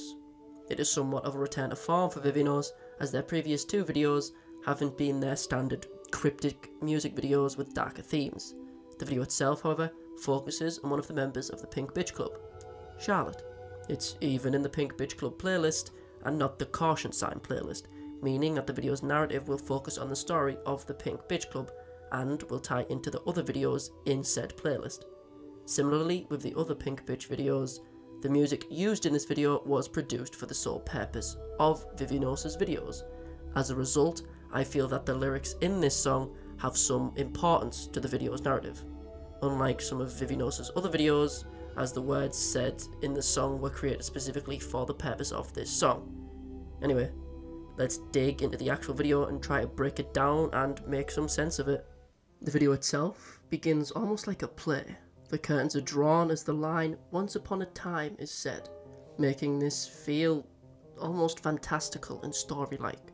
We see a girl, alone, surrounded by roses in front of a cage as a blood-red moon hangs over her. The motifs of the red moon and roses are prevalent throughout this video, and I believe that roses are meant to represent Charlotte. Even if we go back to Onigiri Dance, we can see that Charlotte has roses in her hair, further increasing the likelihood that roses are intrinsically linked to Charlotte's iconography. Anyway, back to Chi. The lyrics of the song describe the person underneath the red moon, most likely Charlotte, as a pure white angel without wings. Her name was... and then the song cuts off. Then we see the girl smile as the video continues. A flower garden, seemingly filled with red roses, rushes past the screen as the sky is leaking a deep blue. The colours then suddenly shift as the lyrics come in, as well as a shot of a girl's feet appearing on the right side of the screen. The blood-red moon fills the screen as a crucifix suddenly rises from the bottom of the screen. Throughout this video there are some hidden messages, but for some reason Vivinos decided to make these said messages appear in younger Futhic runes, which makes them very difficult to translate. I'm just going with what someone in the comment section of this video translated them as I myself couldn't translate them. This first message apparently says, "The goddess came down here." Whilst the crucifix is moving to the centre of the screen, the lyrics, "The Elysium garden, abandoned even by the gods," are spoken. The Elysium fields were a piece of Greek mythology. It was a place that only those who were favoured by the gods were sent to after death. In layman's terms, it was the Greek version of heaven. The video continues as a pair of eyes overlay the blood-red moon and slowly open as we cut to black. We see Charlotte walking, dressed as a nun, habit and all, as her goddess appears next to her, until we are met with a girl's smile as she covers her face. This is the only shot where we can see Charlotte dressed as a nun without her eye patch. We then see her in a pose until the camera gets a close-up of her face as she begins to sing along to her own song. We then see a version of Charlotte from before she lost/damaged her eye, as the line, "Drink my passionate love," is apparently sung. A silhouette of Charlotte then appears with a red outline. The girl was saved by ripping off her wings. The next shot we see is what I believe to be the most important shot in the entire video. We see three people in a church: a woman, a man, and a young girl. More than likely, Charlotte is the young girl we see. We see them in what appears to be a church, and the stained glass behind the family appears to be telling the story of their lives. We see the aforementioned man and woman falling in love. For the sake of brevity, let's call the woman mother and the man father, and let's assume that the woman beneath the glass is mother. We see mother and father fall in love. We see them have a child together. The third pane of glass seems to be a church building. We can tell from the crucifix piers at the top of the glass, but what's below the church is difficult to make out. I personally see a rose or an eyeball. As I said, it's quite difficult to tell. If you can make out what's below the church, please let me know in the comments. The fourth pane of glass is seemingly Charlotte before she lost her eye. We can tell that from the fact that she has the same long fringe, and since we see a small girl directly underneath the glass, it's safe to presume that this is Charlotte, displayed here. The next glass pane reinforces this. We see the same girl, who we presumed to be Charlotte, praising a holy figure, someone wearing a veil with a halo above them. The little girl is running at what appears to be her father, but just past father, we see one final glass pane, one showing the holy figure handing Charlotte a blade. Then we see a still of mother, until after a few seconds, the animation takes an unusual spike in quality and gets ridiculously smooth for a second. And we see mother whip the cylinder of a revolver into place and then proceed to shoot someone off screen. We do see a splash of blood, meaning someone was probably shot. The next shots after this help prove the theory that Charlotte is the small girl in the stained glass story, as we see her praising a figure just as the girl in the glass panes did. And we also see Charlotte toy with the figure's blade, further highlighting the connection between the glass panes narrative and Charlotte. All the while the lyrics are saying lines such as, "The resurrected picaresque pain is proof that she is alive." Just for clarification, the term picaresque has two meanings. Basically it comes from the Spanish term picaresca, which comes from the word picaro, which means rogue or rascal. Or the term picaresque itself could be in reference to something being an episodic adventure with a rogue protagonist. For example, the story of Don Quixote. Anyway, the next shot helps tie the theme of religion into the video, as we see what appears to be Noah's Ark in flames. We see animals of all shapes and sizes, and a good few of them in pairs, just like in the story of Noah's Ark.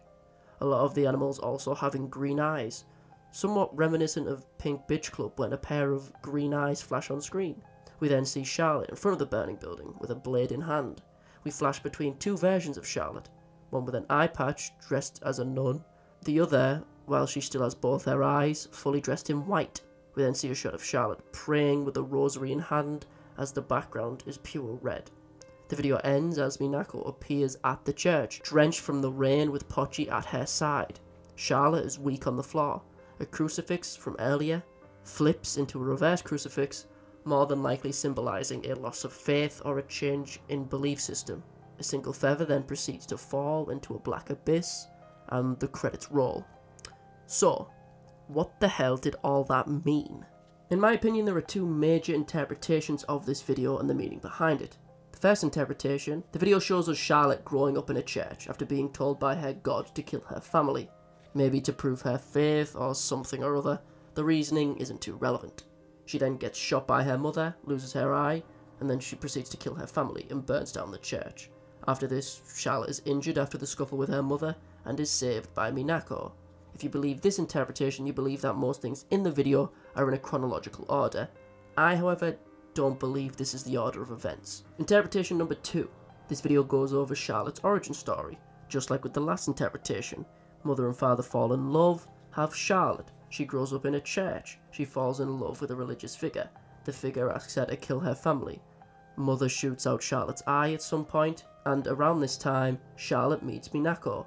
We know this for two reasons. One is the fact that Charlotte is still in the church. We can tell this from the pews in the background as well as the crucifixes on the door. So how could Charlotte still be in a church after she already burnt it down? So this shot must take place before the church was burnt down. We can also tell this took place at this point because of how Charlotte is dressed. When meeting Minako, Charlotte is dressed in all white. However, we can only see her left eye in this shot.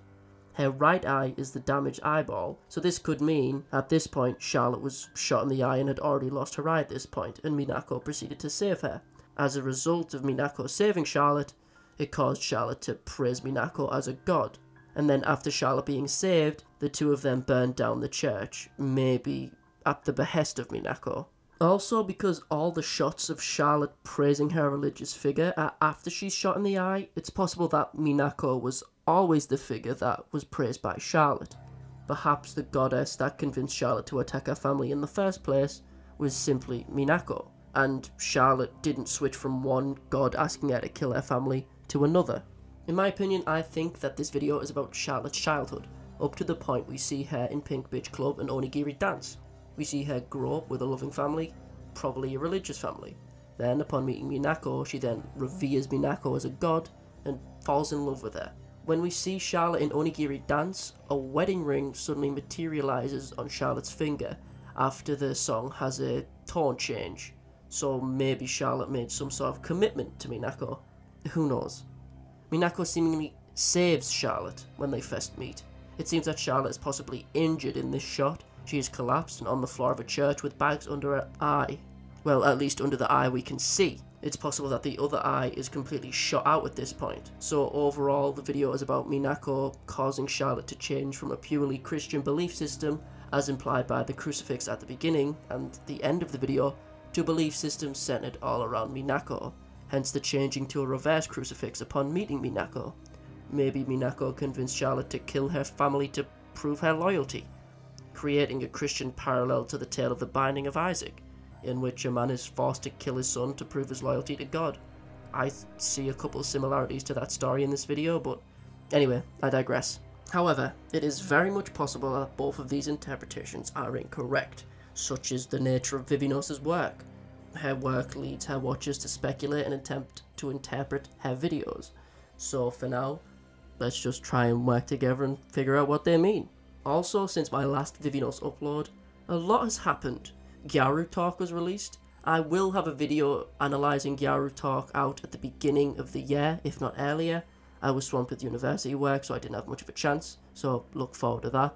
On top of that, Vivinos released a personality test to determine which member of the Pink Bitch Club you are. Maybe there is something hidden in this small questionnaire, but as of right now, all I can tell you is that I am a VYT.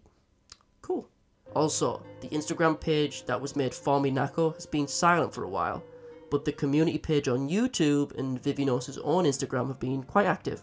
Most funny of which is a picture recently of VYT cleaning a photo of Multi from the series Two Heart, which VYT is based on, with the caption, "I always keep my grandmother's picture clean." I just thought this picture was pretty funny.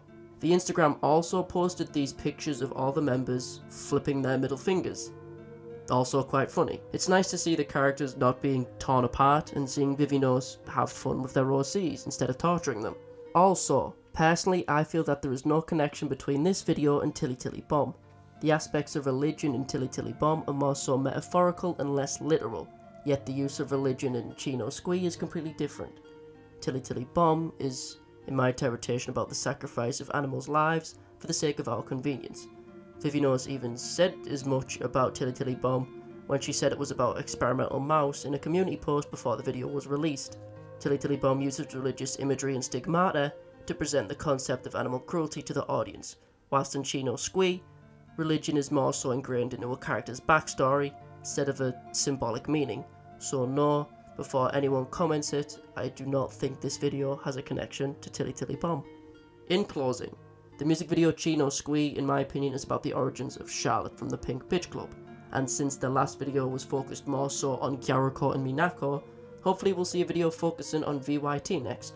Or if not that, maybe something else focusing on the Pink Bitch Club, as it seems that Vivinos' channel seems to focus on them now purely more than anything else. so I don't think we are going to get any of the classic Vivinos horror music videos for a while.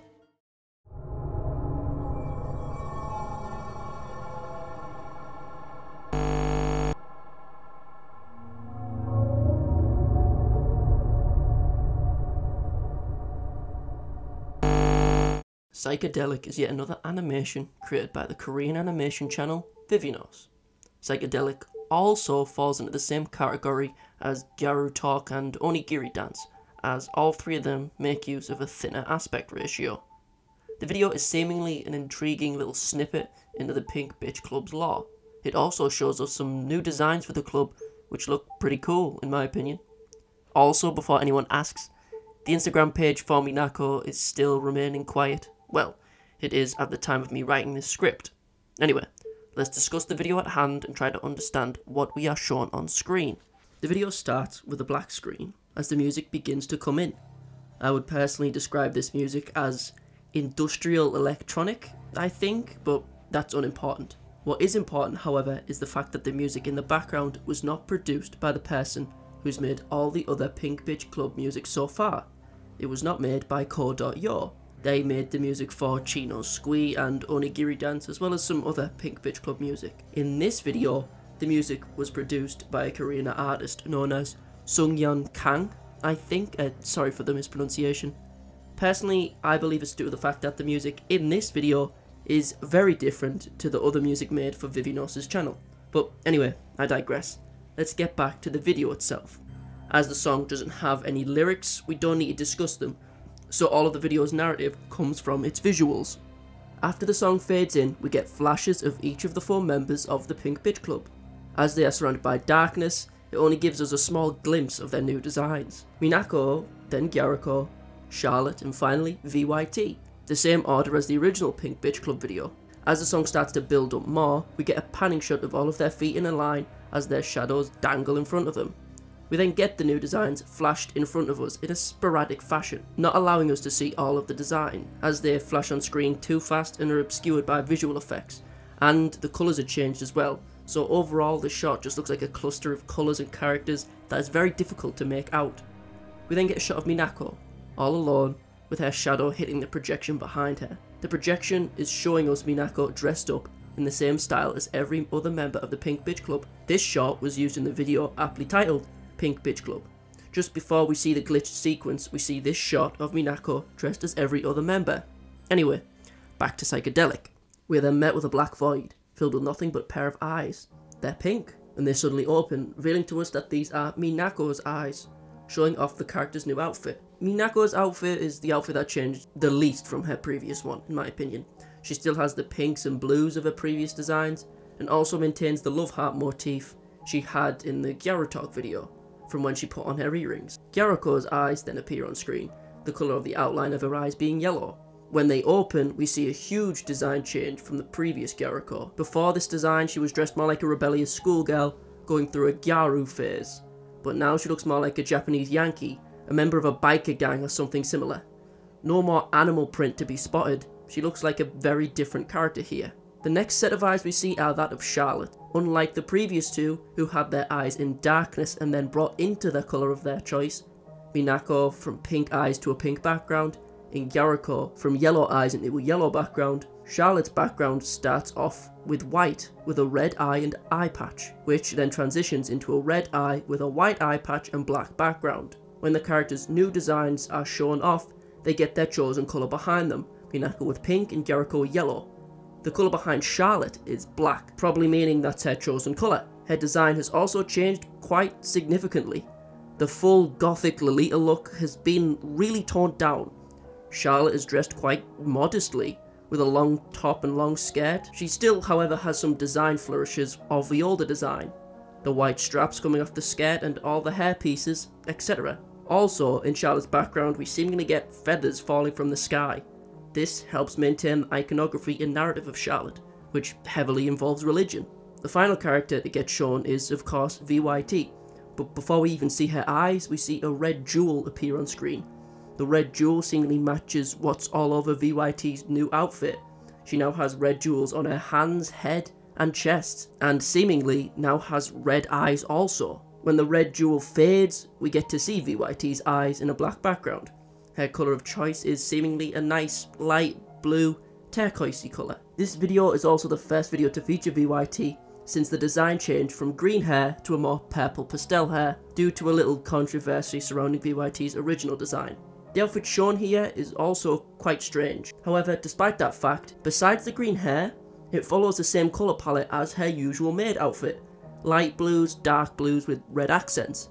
The red accents with the new outfit comes from the red jewels, which may be important in the future when we get a video about VYT. Also, if we flash back to Pink Bitch Club, we can see that VYT's heart, that Minako seemingly ripped out, contained a red jewel. So it's fair to say that the imagery of the red jewel is important. The shots of everyone's eyes are very reminiscent of the shot of the moon from No Squi.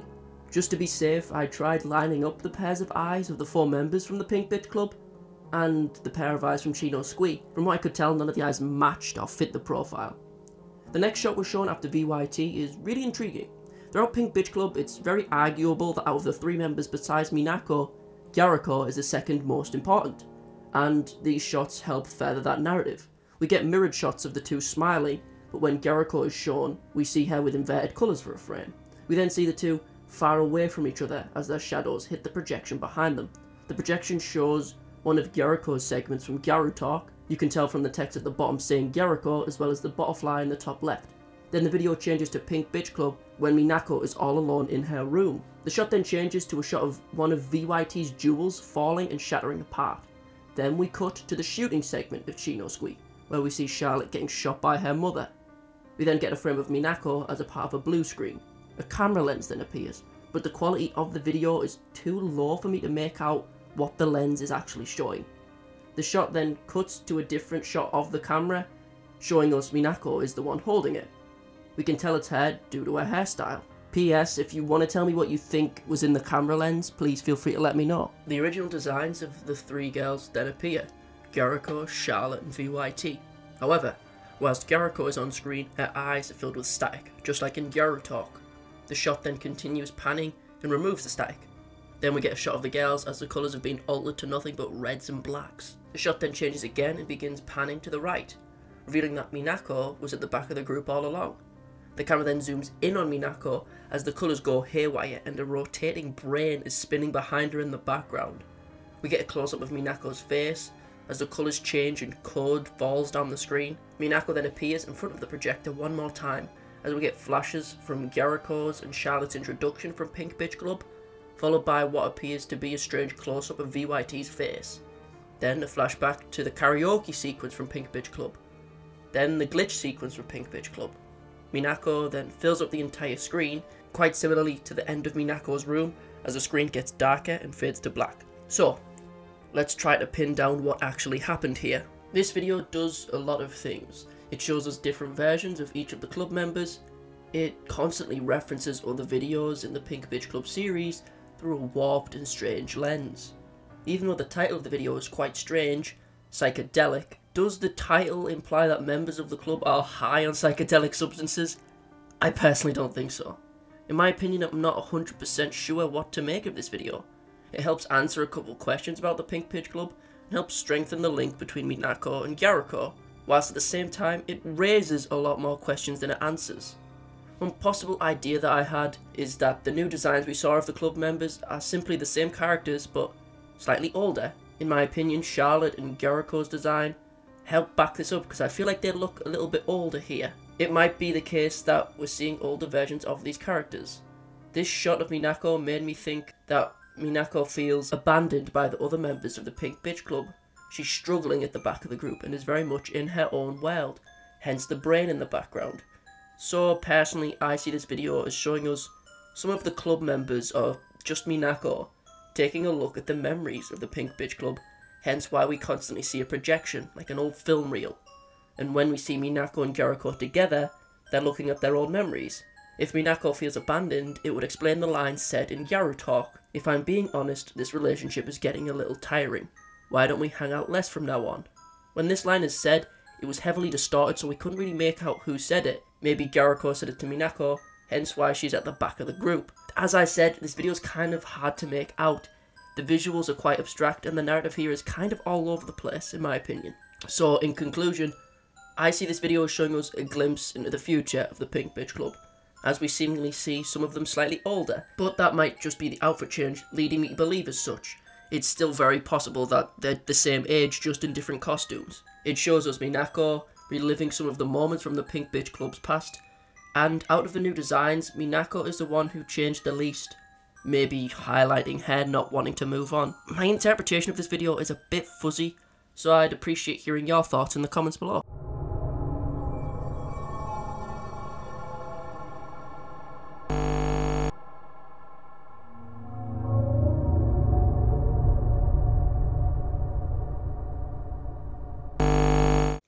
Otomeroid is yet another animation from the Korean animation channel, Vivinos. This video, like the past 6 of their videos, centers around the exploits of the Pink Bitch Club and their members. In the past, we've had videos going over a little bit of lore about each of the characters except VYT, until this video. Otomeroid gives a little bit more to go on in regards to who or what VYT is. Even with the title, Otomeroid, it comes from 2 words, Otome, meaning young girl or maiden, and the word android. Anyway, let's dive into this video and take a look at what happens and then break down and interpret what we actually saw. But before we do that, I have 2 things to say. In my opinion, this has the best music out of all the Pink Bitch Club songs so far, and this is the cutest thing in any Vivinos video by far. With all that out the way, let's get to the breakdown. The video starts off with plenty of cutesy imagery as VYT makes remarks such as, "I want to know, I want to feel," alluding to the fact that VYT may want to be more human. We see her in a couple of different outfits, playing with Pochita. Yet again, this is incredibly adorable. And then we see her put her maid outfit on. She and Pochi then fawn over some sweets, macaroons and castella. We are then met with an image that truly makes this one of, if not my favourite Vivinos video ever.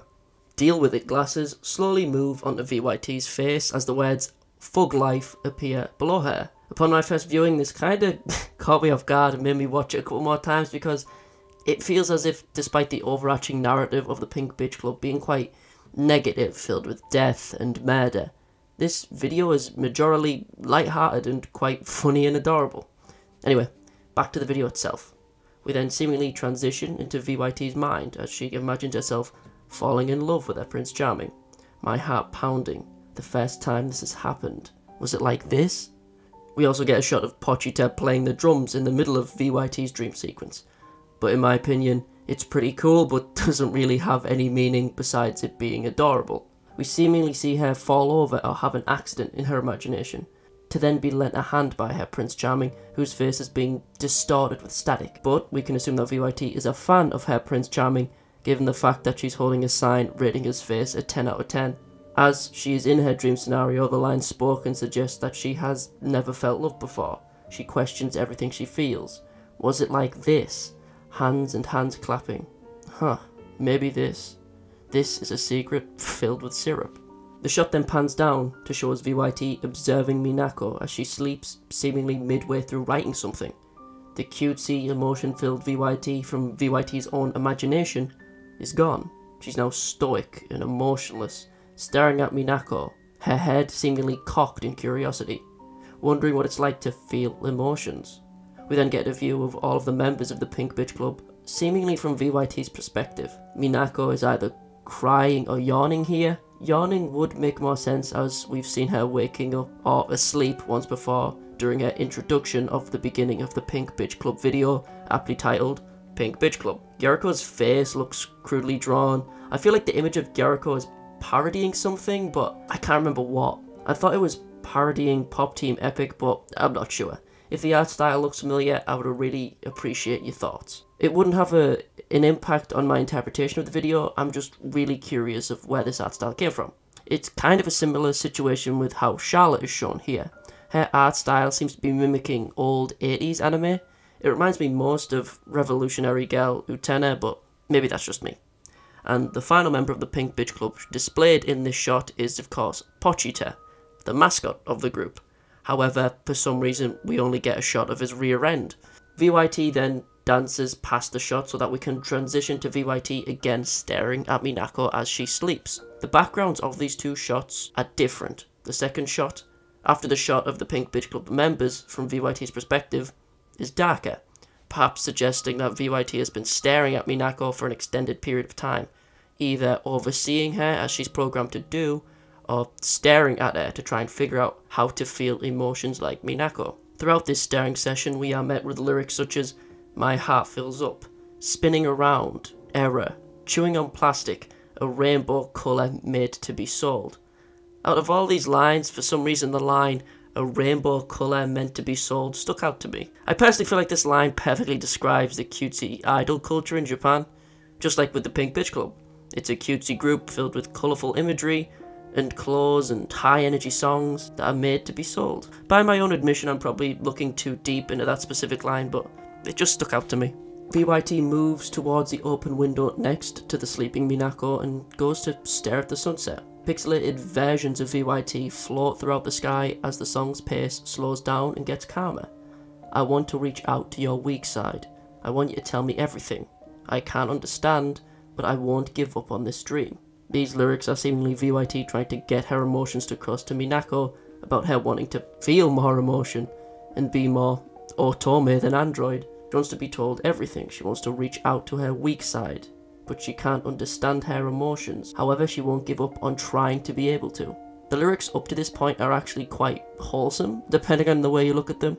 I interpret the lyrics so far as being VYT's struggle to become more human, more like a normal girl. She doesn't think she'll be able to, but that won't stop her from trying to achieve her dream. She won't give up on her dream of becoming a normal girl and of falling in love with her Prince Charming. After this, VYT looks out of the window to see all the pixelated versions of herself falling down the sunset. We get a shot of an icon of VYT being dragged into a folder, along with a bright pink love heart icon.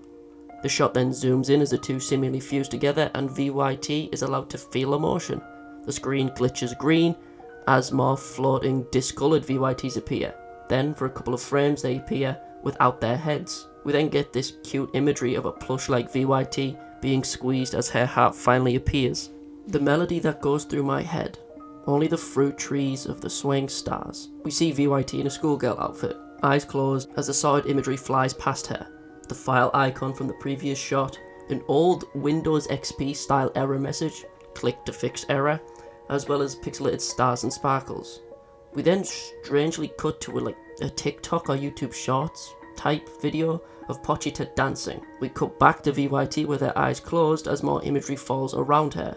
A pixelated Pochita from the previous shot, as well as a magical girl Pochita from the Pink Bitch Club video. As we reach the bottom of the shot, we see Minako hiding at the bottom left of the screen, until she then jump scares the camera as the screen becomes more pixelated and monochrome. We then see VYT put her hair into twin tails, but now her eyes are different. We then see her imitate a few things from the previous Pink Bitch Club videos. The video in the middle is from Onigiri Dance. You can see it more clearly in some of the images that Vivinos released around the time of Onigiri Dance's release. The image on the right seems to be imitating Minako from Gyaru Talk, from the intro when Minako is putting on her makeup. The image on the left is a bit more unknown. It might just be me, but I'm not sure what the image on the left is imitating, if anything at all. I would really appreciate knowing what she's mimicking here, so if you have any idea, please feel free to let me know in the comments below. We then see another TikTok-esque video, utilising the previous shot of VYT in her Onigiri Dance attire, until the video turns off and we get a reflection of VYT on her phone screen. We then get another cute shot as VYT and Pochi explode out of a rainbow with a love heart in the background. I don't know anything, but I don't want to wake up now. Soft and lovely fragrance just for you. We then get a chibi VYT along with two dancing Pochitas as cutesy versions of VYT are shown in the background. We see Minako as she faces away from the camera. Chat boxes appear around her filled with static, a common signifier in videos of the Pink Bitch Club. Static imagery is prevalent throughout the entire series of videos now that I think about it. We then get the shot of Minako mirrored but with VYT in the centre instead of Minako, except this time she is facing the camera, smiling, with a sparkle in her eyes. Numerous social media posts and profiles fill VYT's chat boxes, unlike the static that filled Minako's. We see Onigiri Dance being played. The shot of VYT when she was imitating the other Pink Bitch Club videos is on the left. We have a Twitter post from QMENG, one of the major driving forces behind creating Vivinos videos. We also have an Instagram post of a cat and a chat log. A TikTok profile is also shown, Pink Bitch Club 6. It doesn't seem to have anything strange on the profile. It seems to be just the official TikTok for the Pink Bitch Club. If you can find the Instagram post shown here, please put a link to it in the comments. We then see Minako turn around, and the first verse of the song is then repeated, along with another adorable shot of Pochi and VYT. However, despite the overall cutesy and funny atmosphere of the song and video, we get a shot of Minako unplugging VYT. Her eyes lose the sparkling glimmer she gained after the Love Heart program, and she goes dead again. She becomes stoic. As her head leans forward, the subtitles then glitch and the phrase "she was right" then briefly appears as the text glitches away and the video turns to black. So, time for the question I always ask when making a video about Vivinos. What just happened? The video seemingly shows us the journey of VYT wanting to become more human like Minako and wanting to feel more emotion. This culminates in her getting some sort of program installed. We can tell that from the small graphic of the Love Heart and VYT being put in the same folder. Another important thing that demonstrates a change in VYT is her eyes.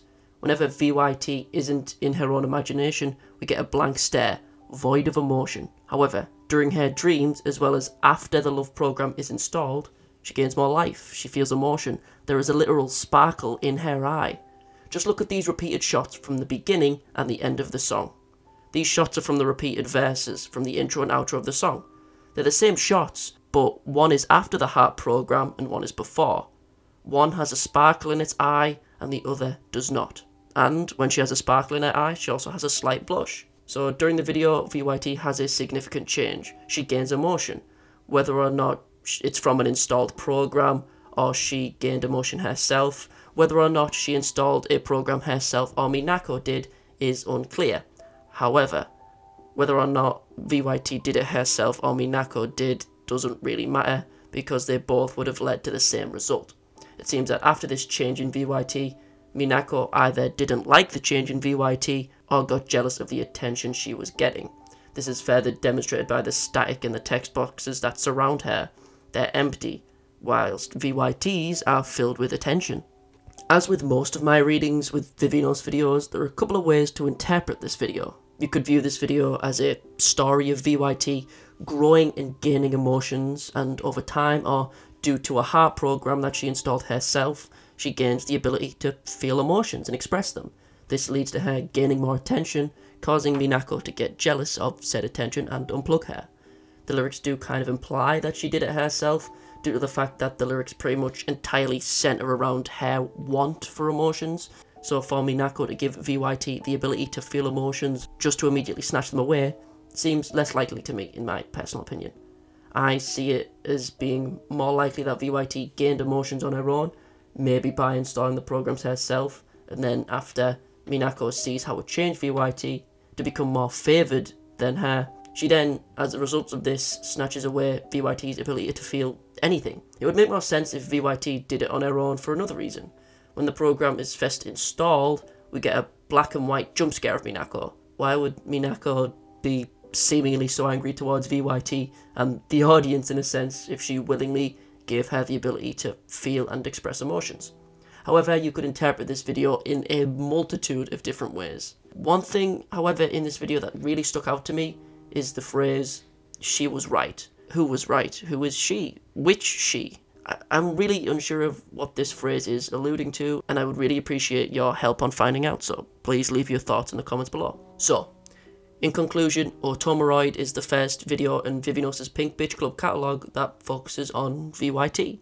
It seemingly delves into VYT wanting to become more human, which she does, but only to her own detriment, leading to Minako unplugging and deactivating her. Despite that, however, it has become one of, if not my favourite Vivinos video ever, due to its random nature with outdated memes that make me feel nostalgic, as well as some of the most adorable imagery I've ever seen. I think this video, however, has resolved one of the greatest questions in the Vivinos fandom, if you could say. We can finally say, without a shadow of a doubt, VYT is Best Girl.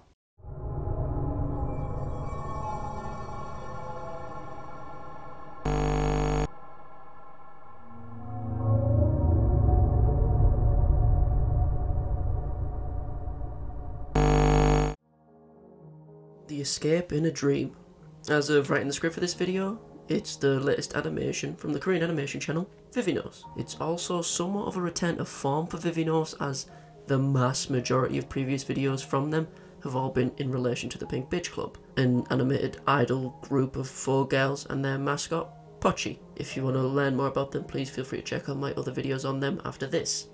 Anyway, back to The Escape in a Dream. Vivinos likes to categorize their videos by the emojis that they use in a video's title. For example, titles that you have sparkly love hearts are one of Vivinos' much tamer music videos with cutesy, light-hearted visuals and no real narrative attached most of the time. Videos that have a love heart that isn't simply red are part of the Pink Bitch Club series, so if they have a broken heart, a black heart or a purple heart, they are part of the Pink Bitch Club narrative. But if they have a caution sign, they are more horror or psychological centered music videos. These are seemingly the most popular on Vivinos' channel overall. The reason I bring up all the different types of Vivinos videos is the fact that we haven't received a caution sign video in around 5 to 6 months. So, to be honest, I was really excited and intrigued when I saw the trailer for this video. It seemed to follow the archetypes most of the other Vivinos caution sign videos do. It follows the story of 2 females, something tragic seemingly happens to one of them, as well as the most important feature of all Vivinos videos, a buttload of symbolic imagery. Anyway, enough about me rambling about how much I love Vivinos' symbolic imagery in her videos, so I can talk about Vivinos' symbolic imagery in this specific video. So, let's discuss The Escape in a Dream. Also, one quick thing of note is that some godly being, maybe some random person or Vivinos themselves, went through and gave this video English subtitles so I don't have to use auto-translation, which is notoriously inaccurate sometimes. Whoever did it, you've made my life a little easier. Thank you. Back to the actual video. Out of the smorgasbord of Vivinos videos, I personally feel that this is one of the easiest to grasp and understand the narrative of. I feel personally that it's relatively simplistic, despite the bombastic nature of the visuals. The video begins with 2 girls standing in a field, distance from each other. The colour palette is quite muted, only greys and browns. The exception to this is the sun, roaring in the background, giving the shot some light. The colour palette reminded me a bit of a more toned down version of Jordan River, but anyway, I digress. The short-haired girl in the front feels the grass as the wind, bellowing, makes it shiver through her fingertips, ignoring the person behind them. Meanwhile, the long-haired girl simply stares at the short-haired girl from a distance. No lyrics are spoken during this section, just the song's intro playing. We cut to a classroom. We see a girl, glasses, quietly writing or drawing something at her desk, left alone in the abyss.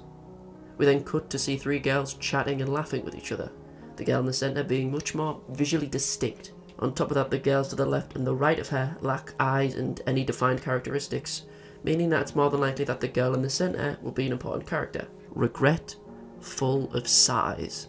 For argument's sake, let's call these 2 girls Glasses and Jacket, just to make things a bit easier to understand. We get a closer shot of what Glasses was doing, as we get a shot of her and her desk from above. She was drawing something. It seems to be some kind of dress. We see Glasses walking behind Jacket as she talks to her classmates. The lyrics help demonstrate this. Hidden behind. We see Jacket's classmate completely walk past and ignore Glasses as the background becomes black. Your regrets, looking at me. The background shifts to a red thread as the 2 walk whilst distant from each other. The background changes to white, making it appear as if these are more happy memories. We then get a short little montage showing us the past relationship of these 2. They appear to be childhood friends. They cut fabrics and make clothes together. We see them at what appears to be their final day of middle school or their first day of high school. The 2 of them look quite happy, distant and forgotten memories. The 2 girls flick through fashion magazines together, but then we see Glasses present Jacket with a new design for a dress, much to Jacket's shock. It's so mixed, I can't remember our... Go away. We see Jacket bite her lip in anger, which is quickly followed by the dress being destroyed. Glasses is then bullied by the rest of her classmates, whilst Jacket ignores her. Glasses' desk is destroyed and defaced, and people surround her as she weeps on the floor, implying that maybe Jacket is to blame. Now knock it off. your one-sided contract. Throw it away. Jacket watches as Glasses sobs alone in the classroom, her face stoic and unfeeling. A happier memory then appears, as it seems that Jacket won a dress design competition or something similar, with Glasses cheering her on as she gets her award. Glasses can't draw. She lost her passion for designing clothes. She tries, but snaps her pencil in frustration. Now exhausted, I'm the flame that burns you. We get another montage showing us the life of Jacket from her high school to her adult life, getting older, gaining multiple accolades, medals and certificates. The hell is that? That's what the fuck. We then see much older Glasses, seeing her ex-friend on the cover of a magazine, her face blank, a silent rage filling her. The shot pulls out to show us that she is now working the register at a convenience store. The traffic lights go green, and we are met with Glasses walking home from work, curiously viewing her surroundings. Jacket is everywhere. Her face adorns every ad on every building, her clothes filling every window of every storefront. She seems to be opening her own store soon. The date shown for this is the 14th of November 2011. If you have any idea of the significance of this date, please let me know, because I'm quite unsure myself. We can see that Jacket is selling Glasses' old design as her own, gaining more fame and fortune from Glasses' work. Glasses gazes up in a daze, seeing Jacket everywhere, until a bright light appears behind her. A bus crashes into her. Even the bus itself is filled with ads of Jacket, but then the bus warps around Glasses, and ironically glass shatters all around her as the bus flips over her. The number 4 bus. Maybe this links into the fact that in Korea the number 4 is seen as bad luck, as in Korean it sounds similar to the word for death, which is a case in a few Asian countries. Glasses' life flashes before her eyes. However, it's not her life. She sees her perfect, ideal life. The life where she won the design competition herself. The life where her dress was seen on walkways. The life where she won fame and glory due to her talents instead of Jacket. We then see what her reality was actually like. Alone in the field with nothing but her dress behind her. No accolades or recognition gained. The wall filled with awards is empty, with no one standing before it. We see the red thread from earlier growing weaker and weaker, on the verge of snapping. We see the two girls happily in their ideal lives, going from child to adult, maintaining their smiles, until Jacket's smile grows wider and Glasses grows shocked.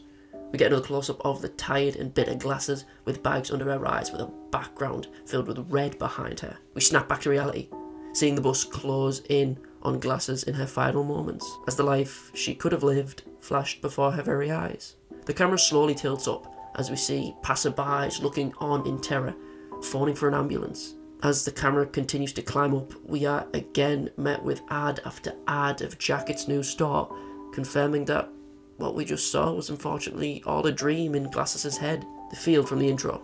We see it again. The girl in the front turns around. We can assume that the girl in front is Jacket and the girl behind is Glasses for a few reasons, mainly due to the continued imagery of Glasses always being behind Jacket, and we know that the person in the back is Glasses due to them both wearing a plain white dress when in the grassy field. Jacket turns around. The music fades until all that can be heard is a whistling in the wind. The ambience of the wind, as well as the visuals, cut to black, ending the video. So yet again, I ask you, dear viewer, what just happened? In my opinion, what we see in the video is pretty straightforward, with a few minor caveats and intriguing symbolic visual metaphors. The narrative follows the two characters of Glasses and Jacket. Creative names, I know. We see the relationship between these two characters in a non-linear way, meaning that we don't see it in a chronological order. We see the two on rocky terms in high school, then cut back to their childhood when the two are good friends, back to high school in which Glasses is horribly bullied, and then to the future in which Jacket steals Glasses' dress design, as well as gained fame and notoriety, whilst Glasses lives a quiet life filled with mundanity in which she can't express her own talents, culminating with Glasses being hit by an oncoming bus whilst she stares apathetically at Jacket's ads all over the surrounding city. Whilst dying, her ideal dream life flashes before her eyes until reality hits her and she dies on the street, seemingly all alone. That interpretation so far is pretty much as ironclad as it can get in a Vivinos video, and in my opinion, the hardest thing to debate over in regards to readings of this video is some of the imagery throughout the video. That's a bit more debatable. For example, the red string or the red thread that is shown in a couple shots. I personally interpret these shots as being the red string of fate or the red thread of fate. It's an old legend that varies depending on which country tells the legend. However, the red string of fate can connect either two lovers, two friends, or even something as simple as two people who have something to learn from each other. But the most common portrayal of the red string of fate usually has the portrayal be more inclined with the first two than the last meaning. More than likely meaning the red string is connecting two friends or lovers. So when we see Glasses' dream sequence and we see the red string of fate snap, it could simply be further evidence of Glasses' death, as the red string of fate is supposed to be unbreakable. There are a couple other ways you could interpret the red thread, so please let me know your thoughts below. The other major point of differing interpretations is the opening and ending shots of the video. Where is this grassy field? Or rather, what does it represent? To be perfectly honest, the only real conclusion I could think of is the afterlife. As soon as I saw the opening shot, it reminded me of the ending of Gladiator. Sorry to the younger and uncultured people who haven't seen Gladiator to its ending moments, but in the climax and end of the film, the afterlife, or Elysium, as seen in Greek lore, is portrayed as a seemingly infinite grassy field. However, there is the possibility that this shot isn't representing the afterlife, with the case of the Vivinos video. For example, if it's the afterlife, why is Jacket seemingly here? Why can she turn around when she apparently isn't dead? Despite this, however, I still view these shots as representing the afterlife, but let me know what you think of these intro and outro shots. So, in conclusion, the narrative of this video is one of the more simplest stories told by Vivinos, but that necessarily isn't a bad thing. I very much enjoyed the video and hope you did too. It was a nice break in between the onslaught of Pink Bitch videos before this release, as well as the inevitable tidal wave of Pink Bitch videos that will follow this one.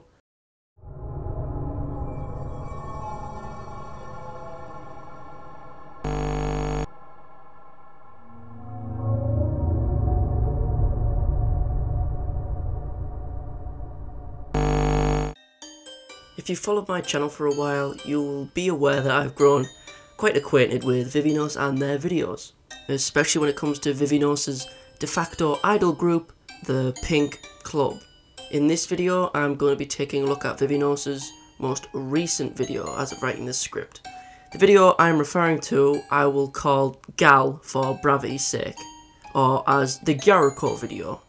And I, at some point in the future, will also be taking a look at Vivinos' video uploaded on April 1st, or April Fool's Day, which is a gender-bent Rule 64 version of the Pink Club, known as the Cherry Club. Whilst I personally don't think the April Fool's video of the Cherry Club has any real impact on the story of Vivinos and the Pink Club overall, I still think it's quite intriguing, and there are a couple of things of note to be said about that video, so I'll take a look at the Cherry Club in another video. Anyway, let's get started by taking a look at the latest video in the Pink Club saga, a video that is focused on Gyaru Talk that I will be calling Gal. Before I analyse the video itself, however, there is something of note. With the creation of Gal, we have now been given a video focusing on each member of the Pink Club.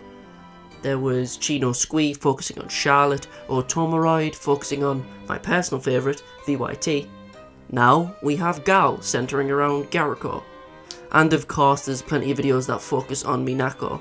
So that means that now every character in the club has had a little bit of backstory of their past shown. So anyway, let's make way into the actual video. The video itself starts off with Gyaru Talk walking alone in the rain with a yellow umbrella, and coming across a lone kitten in a box, which is a pretty common trope in anime and stuff like that, which is why I found this intro a little bit funny. Gyaru Talk, then seeing how adorable this cat is, blushes a little bit, puts her umbrella over the cat and decides to try and pet it, only for the cat to then angrily bite her hand as the camera then freeze frames and the title card comes in. Just from this shot of Gyaru Talk from behind, we can get a lot of information about how different Gyaru Talk is at this point when we see her, and how different she is to when she's in the other Pink Club videos, just from the jacket she's wearing. At this point in time, Gyaru Talk is a Bosuzoku, or the member of a specific type of biker gang member from Japan. We can decipher this detail due to the embroidery on the back, which was synonymous with Bosuzoku. Apologies for the terrible pronunciation.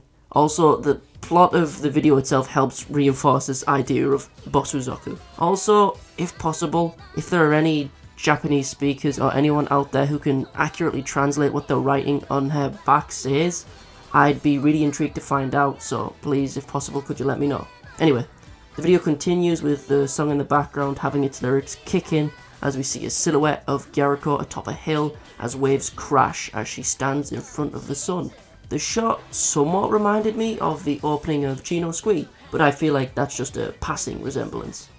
The camera then slowly zooms in as we get cutaways of Gyaruko stretching her arms until we finally get a close-up of her as we see her features hidden in shadow, until the shots flash on screen and we see her in full light. We get this one shot where she's animated and it reminds me of the revolver back in No Squi as well. As a lot of Vivinos' videos are more so animatics than animations, shots like these really stick out, but they've only really been appearing relatively recently.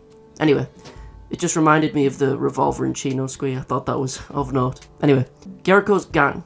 We see Gyaruko herself with a pipe, her friend next to her with spiked brass knuckles. Since the girl with brass knuckles has some plot relevance, we'll call her Ginger, so the narrative is easier to understand. However, the final member of the gang in the background with the pinkish purplish hair and on their motorcycle, they don't seem to be too relevant in the plot, and in my opinion, so I'll leave her unnamed despite how memorable she seems here. A beaten and injured Gyaruko then sits alone under a tree, as the cat from the intro appears and approaches her in a very cutesy way. The two other members of her gang then approach her with a drink, offering it to Gyaruko. The shot then tilts up to a red sky, which seems to be becoming a small pattern in a couple of Vivinos videos. I keep seeing this aesthetic of the red sky. Anyway, we then see a comic book style shot as the camera slowly pans to the right. We see a boy with glasses in a dark alley about to be attacked until Gyaruko appears calling out the bullies and appearing with a tada. Then we see the thumbnail shot of Gyaruko and her gang together as we get another shot that tilts from their knees up to their faces. We then see the three riding along on their motorbikes as the sun sets in the background. Gyaruko talks and looks to her friend Ginger behind her, which isn't really safe to be honest, you know, talking and looking behind you while driving, but anyway, when Ginger looks back at Gyaruko, her face seems uneasy, in my opinion. We find out that the three of them were driving to a meeting spot so that Gyaruko and a rival gang could have a brawl. We see the opposing gang on the left. Similarly to Gyaruko's gang, a lot of the characters here aren't really worth mentioning. We have a blonde-haired character with glasses and another character with pinkish hair. These characters are whatever, but their leader, let's call them rival. Creative, I know. I call her this just because she's in the same spot as Gyaruko in this little versus screen, but on the opposite side. She has a white coat instead of black, she has black hair instead of blonde, and blue eyes instead of brown. She's pretty much kind of like a reflection of Gyaruko. We then get this little versus graphic, then the fight ensues. We see Gyaruko tighten her grip around her pipe. We see Ginger fight a member of the rival gang, whilst Gyaruko beats up the white coat member with glasses. Ginger and her opponent look at Gyaruko instead of each other. Ginger then pulls out a knife, much to Gyaruko's shock. We then see Gyaruko bleeding on the ground, surrounded by both her supposed friends and enemies. They then laugh at her and then leave her for dead. Judging by the silhouettes that gathered around Gyaruko as she was on the floor, we can gather that the people laughing at her are Rival, Ginger, and Gyaruko's other fellow gang member just due to the size of their hair. We then get another comic book styled panel going from left to right. Gyaruko struggles to get up after being stabbed. She looks down and reels at the blood coming from her wound, thinking back on her friends that betrayed her. The line that's said here is also quite interesting. According to the translation from Charlotte PBC, thank you for making this translation by the way, the line here is, "Don't hesitate for your colleagues." I imagine that this is too direct of a translation and in context probably means something like, "Don't hesitate for your friends." But that's what I think anyway, but I don't know Japanese or Korean, so take it with a heap of salt. Either way, I feel like that specific line has a meaning to it in regards to the context of the gal video. Anyway, the comic style shot ends on the right with Gyaruko crying alone over her betrayal, until she then gets cartoonishly angry as the camera zooms in on her face filled with tears and sharpened teeth. Gyaruko's ex-friends seem to be having a good time, bonding over a drink like the group did together before, until they are then interrupted by Gyaruko coming back for revenge. Gyaruko with her eyes glowing with flames of rage burning behind her, she proceeds to then beat up those who betrayed her. So much so that they turn into background characters lacking any features with only X's over their eyes. Possibly meaning that Gyaru killed them, but given the comedic tone that the video goes for, as well as the lack of blood around them, I don't think so. It's possible, but I personally don't think that they were killed. Gyaru then tries to walk away, but after the damage she sustained, she struggles to move. She collapses to the ground. The shot from the outro is then mirrored. We see Minako come over towards the dying Gyaru, attempting to maybe lend a hand in assistance. But Gyaru just mirrors the actions of the cat from the video's introduction, biting Minako's hand, maybe symbolising how Gyaru doesn't trust anyone as a friend anymore, and has become suspicious of even those who are trying to help her. The video then cuts to black and ends. It's possible that the cat acts as a reflection of Gyaru in the future, warming up to Minako after she's been helped, but I don't know, that's just a thought. So, in this video, overall, the main players in the narrative are as such: Gyaru, Ginger, Rival, and Minako. And also maybe the cat, because I love its goofy, stupid face. You may be wondering why only some of the Bushizoku shown in the video are important, and have been given code names by me, and some haven't. Well, allow me to explain why with a single image, because they said image speaks 1,000 words. This image from Vivinos' community page kind of paints the narrative of this video in a completely different light. This image shows us the reasoning behind Ginger's betrayal. It's more than likely as a result of her being in love with Rival. One of the things the video was missing was a motive for the betrayal, but this image gives us, as the audience, more of an inkling behind that motive. One other thing of note that doesn't really fit anywhere in the script is that this video was kind of foreshadowed a little bit a couple months ago, with the release of Vivinos' video, Psychedelic, in which we see Gyaru dressed as a biker with what seems to be a pixelated bike in the background. It doesn't really have much bearing on the plot of the Gal video, but I think it was something of note. So, overall, I personally think that this video acts as a prequel showing us Gyaru's life just before she met Minako. This is further enforced by how Gyaru acts towards Minako in this video. She acts like the cat did during the introduction, treating a stranger attempting to help them with a bite on the hand. I do have one problem with this video overall though. I feel like the video lacked a consistent tone. What I mean by this is that when Gyaru is stabbed and betrayed by those who were closest to her, it's played off relatively seriously through the visuals, and that makes sense. However, when Gyaru gets revenge, she then beats up the people who betrayed her, and in my opinion it's played off too comically and lacks like the darker tones and aesthetics that Vivinos became popular for. This doesn't mean I hate the video or even dislike the video for that matter. It's kind of the opposite. I very much enjoyed, and besides that one issue, I thought the video was very entertaining. And also, some people may agree or disagree with this statement, but a couple of the past Vivinos songs that have been from the Pink Club, specifically Otomeroid, Onigiri Dance, and Gal, in my opinion, I feel like they have the best music out of all of Vivinos' videos, but that's just what I think. It's just really upbeat and happy, and I've always liked the Bushizoku aesthetic, so it was a great pick for me. Also, if you really like this like biker gang aesthetic, feel free to try out Great Teacher Onizuka or Tokyo Revengers. Similar kind of aesthetic of old Japanese biker gangs. Anyway, time to do my outro.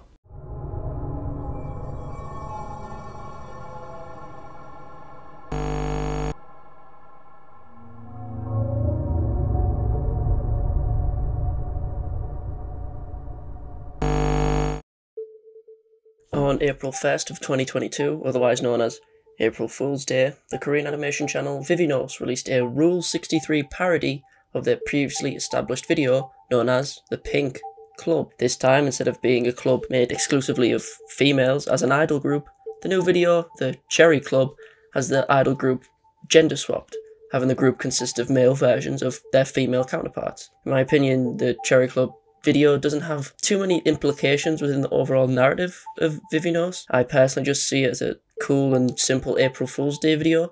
However, there are a few things to note about the video, as well as how it differs from the original Pink Club video. Now I'll take a look at the very clear and obvious differences between the two videos, then I'll try and go in depth on the video and try to explain the not so subtle differences between the two videos, and then I'll finally go into some of my own thoughts as well as the future of the Cherry Club, because I'm not 100% sure that it is only just a singular video featuring them. First of all, let's get the obvious stuff out the way. Everything is reversed. Minato instead of Minako, Gyaru instead of Gyaruko, Vermouth or Vermouth instead of Charlotte, and R18 instead of VYT. We also get this new mascot character. Instead of our beloved Pochita, we have this cool little cat instead. Also, in a nutshell, the design philosophy behind these characters also seem to have changed a bit from the original group. Whilst the Pink Club's character design seemed to be based around fashion trends in Japan, and tying them into an idol group format, for example Gyaru and Lolita, with the Cherry Club, the design seems to be more K-pop inspired. I personally just got this kind of feel from it, that it had this kind of aesthetic due to Minato's dangling earring, as well as Gyaru's open shirt. R18 seems to be a kind of deviation from this aesthetic, however, as he simply just looks like a butler with a cutie apron with a flower on. Another major difference that is pretty obvious but I feel like have to mention, the audio. The song itself, since the group is no longer exclusively females and now is exclusively males, the lyrics are now being performed by a male singer. Also, from what I can tell, the lyrics have minor changes for obvious reasons, such as "My name is Minato" instead of the line "My name is Minako." However, I can't tell if there's a more significant difference between the lyrics from each of the videos, because every translation I find from the Pink Club and the Cherry Club have minor differences between each other.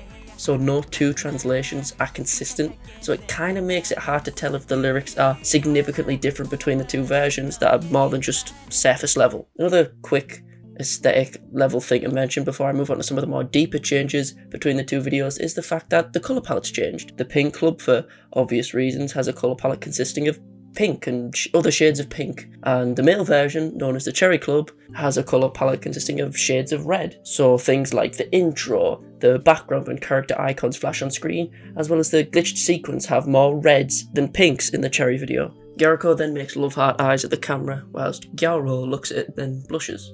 Also, a minor difference in this shot is the order that the characters are lined up in the background. It's slightly different between each version. Charlotte, then VYT on the left, then Minako on the right. So that should mean that it should be mirrored in the Cherry Club, but it isn't. It has R18, then Vermouth or Vermouth on the left, even though it should be Vermouth, then R18. Then we get some random shots of cutie imagery. We have fingernails and then someone applying lipstick in Pink Club. And then in Cherry Club we have a love heart Tamagotchi, followed by someone pulling back their cheek and showing their teeth. And finally in both we have a shot of a gun. But the guns have some minor differences. Besides the obvious, the colours being red and pink, the love hearts and cherries, as well as the caution tape, at first glance the guns kind of look like Glocks. But for some reason, the gun in the Cherry Club has a hammer, the part at the back of the gun that you pull back, but the one in the Pink Club video doesn't. It doesn't really mean anything, I just thought it was an intriguing thought because Glocks are known for not having hammers. Also, the one on the left has a dolphin, and the one on the right has a shark. Since there are a lot of cases of cherry icons being used instead of love hearts or something else, I'll stop bringing them up because they're incredibly obvious, so I'll bring up some of the more intriguing differences instead of something as boring and surface level as a cherry being used instead of a star or something. Anyway, we then get to the character introductions of Minako and Minato, as well as Gyaruko/Gyaru. The only real thing of note is that despite the characters' designs being significantly different, they keep the same borders around the edges of the introduction. Also, both sets of characters are in very different poses. The two groups then go to karaoke. There are a couple differences here. Minako and Gyaruko are singing together whilst Minato is singing alone in the Cherry Club.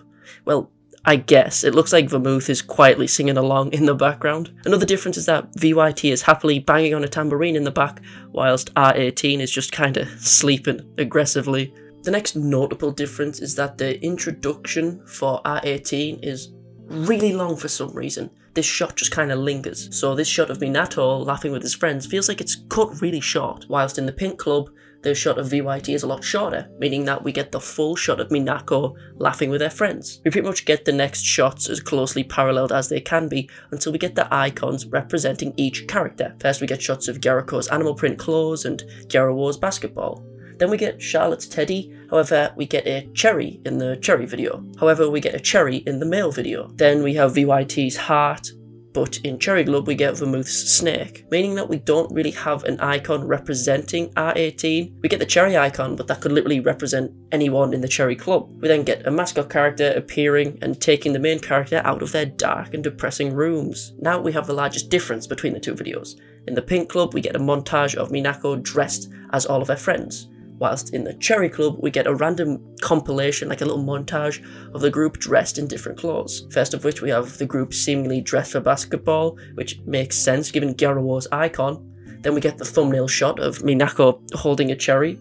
That's all I'm going to say about this image. The next shot is kind of goofy. We have Minato dressed as R18, R18 dressed as VYT's new design, whilst Gyaru is dressed in VYT's old design, her old maid costume. We then finish this little compilation / montage with Vermouth in the field position.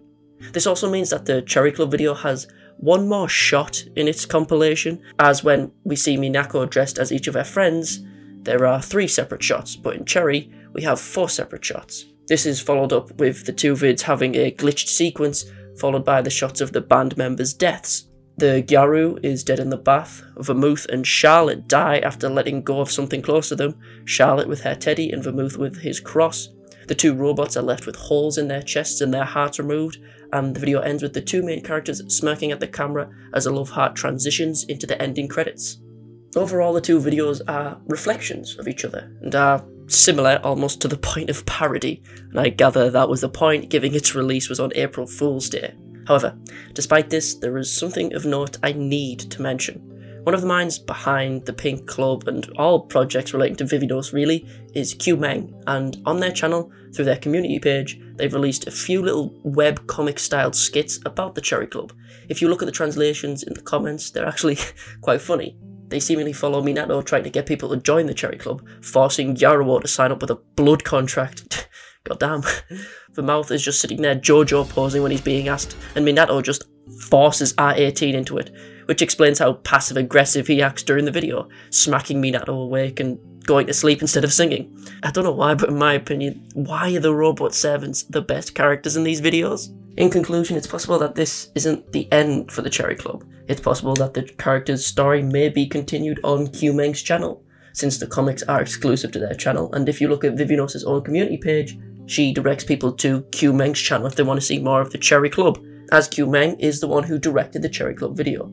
So it's possible that we might get more of them in the future, but it is more than likely that Vivinos will focus on the Pink Club more than anything, but only time will tell. So yeah, that was everything I could really tell you about the Cherry Bitch Club. If I missed something, please feel free to tell me in the comments below, and now time for the outro.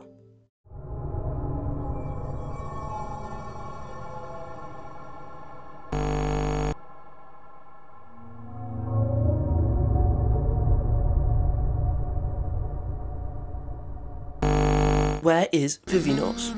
Korea. Something happened to them? No. Did they die? No. Why would you ask that? Why haven't they uploaded in 4 months?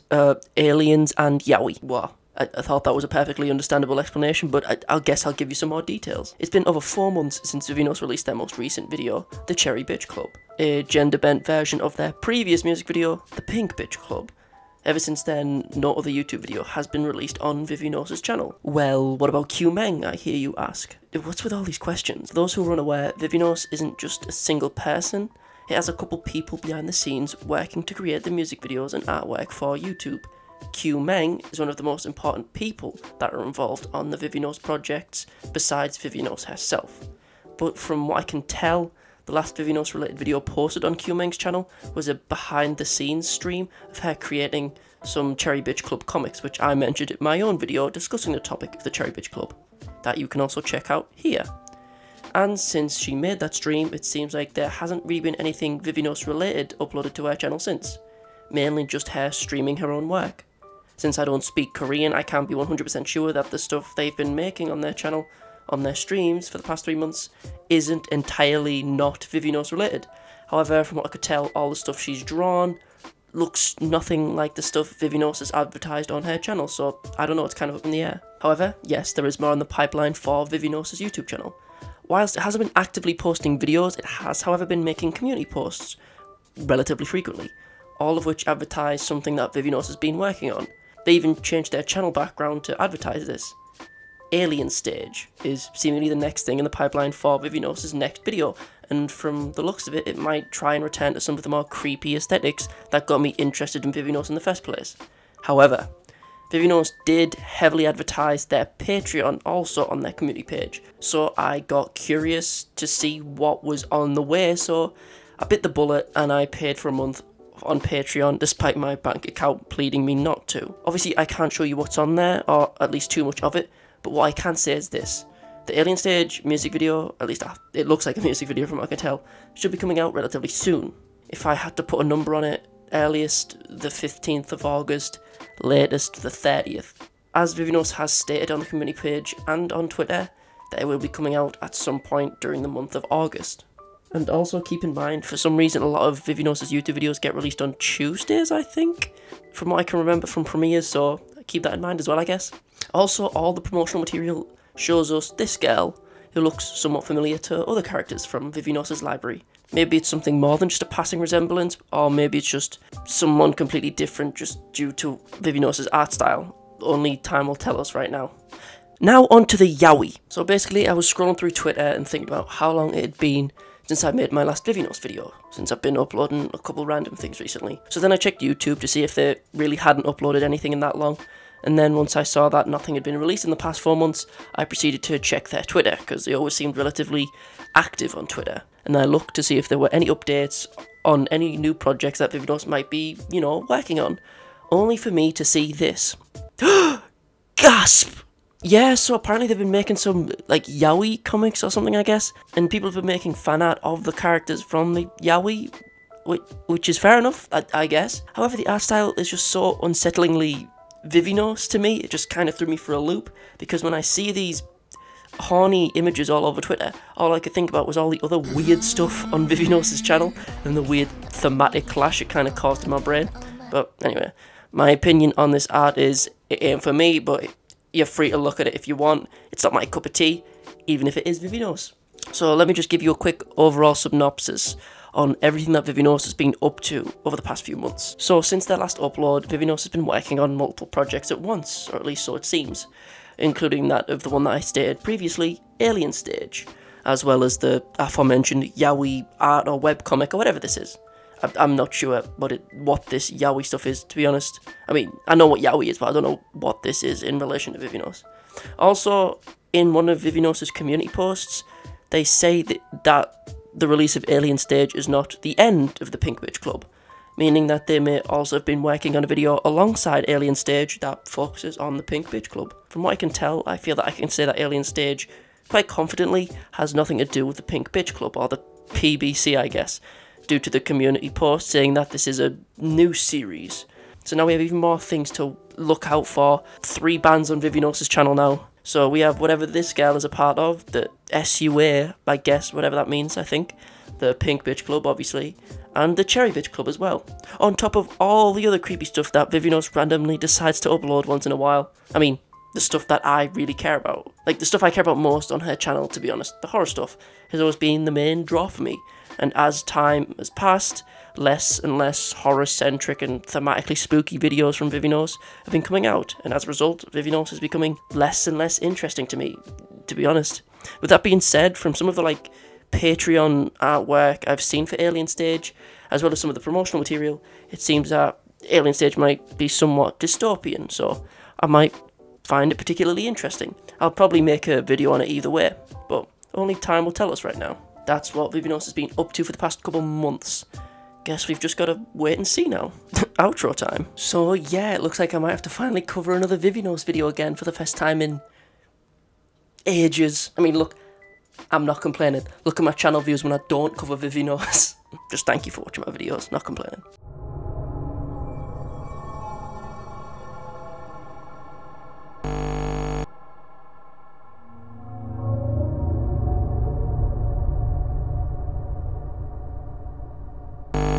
Alien Stage is the latest project from the Korean animation channel, Vivinos, and Alien Stage has been the channel's first video in around 5 months, their last previous video being the Cherry Bitch Club. However, it seems that Alien Stage is completely different from anything Vivinos has done in the past, mixing the disturbing themes of their earlier works like My September and Suki Daisuki with the singing and idol themes from Pink Bitch Club. And to be honest, this series might have revitalised my interest in Vivinos as a channel. Anyway, let's jump into the actual topic of this video. Alien Stage, 1 round, or round 1. So, what is Alien Stage? The short answer is SingStar Vivinos tournament arc, baby, woo! The long answer, however, is still relatively simple and a lot less complicated overall when compared to other Vivinos works. A couple things of note about this specific Vivinos video before I begin the analysis. The video is one of few Vivinos songs to be sung in Korean and not Japanese, like Gal or Otomeroid, No Squi, those are in Japanese, as was most, if not all, of Vivinos' original and non-original music that were used in their videos.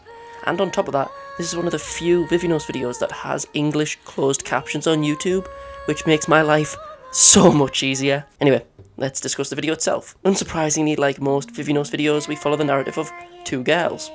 Shocking, I know. One with short black hair and purple eyes, and one with long pink hair, glasses and greenish yellowish eyes, but their eye colour kind of changes throughout. The video itself isn't in chronological order, however the video focuses on these two girls as they grow up in a post-alien invasion world. For simplicity's sake, let's just give these characters names, as I usually do in these Vivinos explanation videos. As this character has SUA marked on their neck, we'll simply refer to her as such, as either SUA or just Sua. I think I'll say SUA. We don't really get a good shot of this character's neck in the promotional material or in the video itself, so we don't know if there's a different marking, a same marking, or we just don't know. So for now, just let's creatively refer to her as Pink.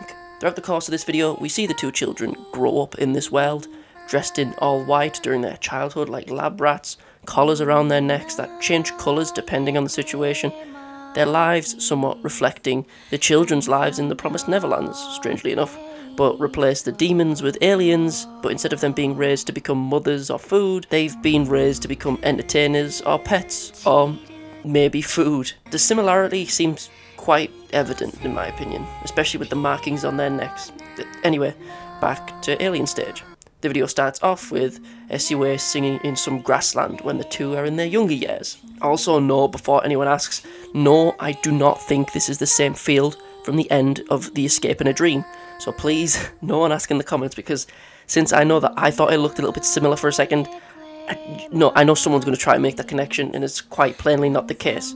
Also, during this segment there is no music, only the atmospheric sounds of grass blowing in the wind. But as Pink decides to join in, the music begins to fade in slowly, and as the beat hits, we transition into the two of them on stage singing when they're a lot older. SUA dressed in white, and Pink dressed in black. That's a confusing sentence. As the camera zooms out, we then see the two surrounded by lights. The two continue singing.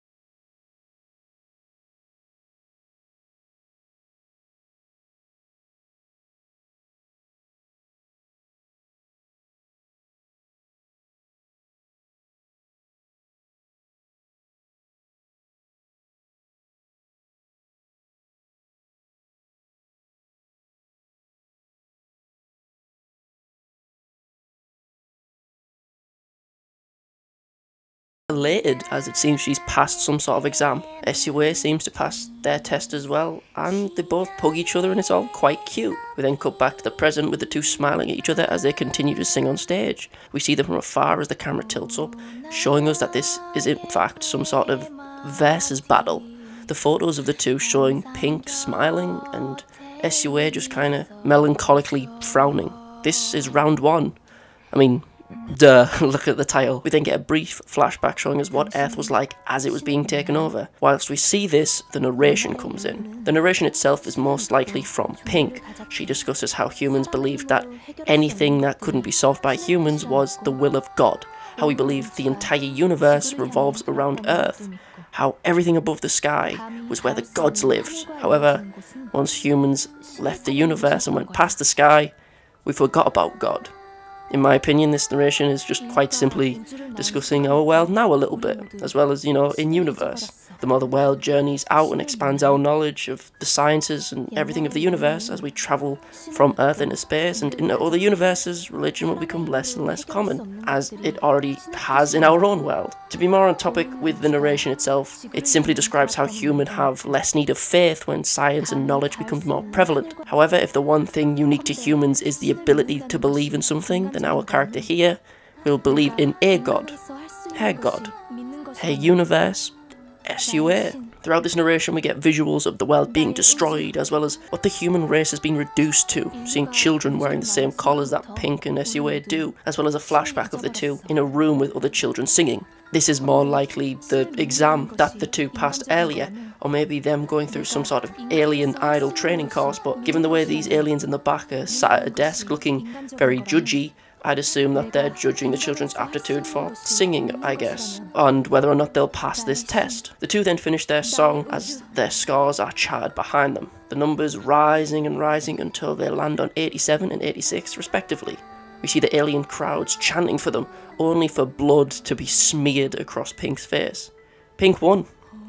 SUA lost.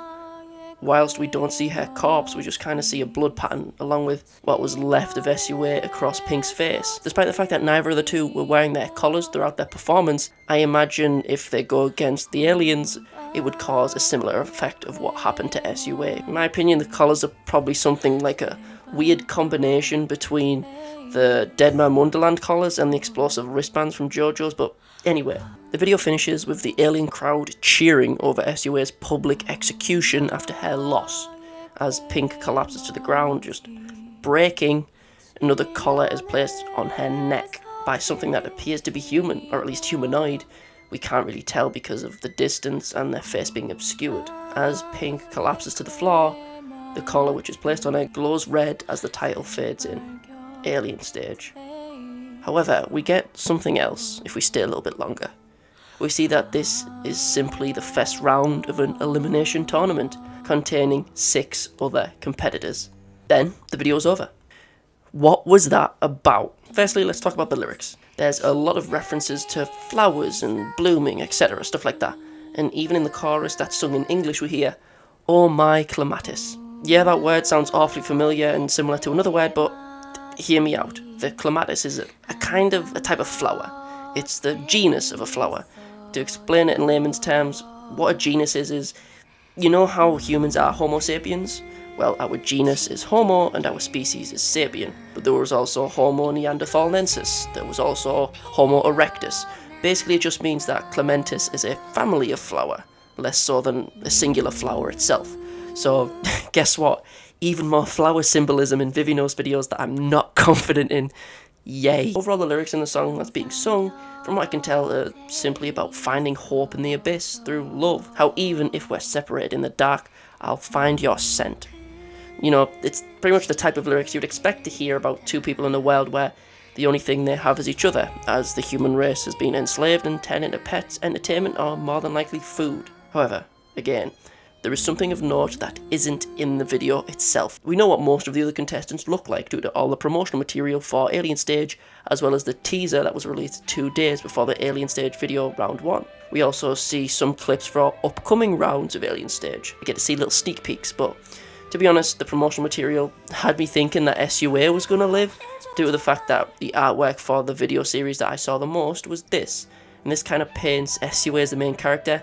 I mean, she's even the thumbnail for the teaser, meaning that her death actually caught me a little off guard. In conclusion, we know for a fact that there is more Pink Bitch Club on the way. We just don't know when that will be. And to be honest, I am more than happy to wait if it means I get more of this bleak, drab and disturbing world, as it kinda revitalised my interest in Vivinos. They finally went back to their roots somewhat by making stories that actually disturb you whilst also upping the animation quality significantly. Overall, what is the story of Alien Stage in a nutshell? It's another story about sad lesbians that die a lot. I mean, bro, what? Thanks very much for watching this video. Not gonna lie, I was a little nostalgic making this video because it made me realise that my first Vivinos video was over a year ago now. Editing Josh here. As I was editing the video, QMENG herself commented on my last Vivinos video, which was about where Vivinos went. What the f***? And on another note, I noticed when I was editing the video that the markings on SUA's neck only really show up once she's older on stage and doesn't really show up before that point. I just thought I'd put this little bit in here because I kind of didn't know where to put it, but yeah, let me know your thoughts on that, and back to normal outro me.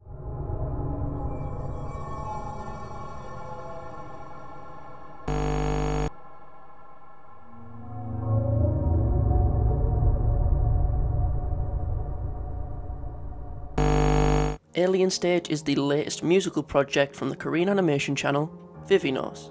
I have discussed Vivinos at length in the past, as well as discussed the previous round, round 1, in another video, as well as the prologue teaser on stream, which you can click above in the top right to watch a playlist of now to get yourself up to speed.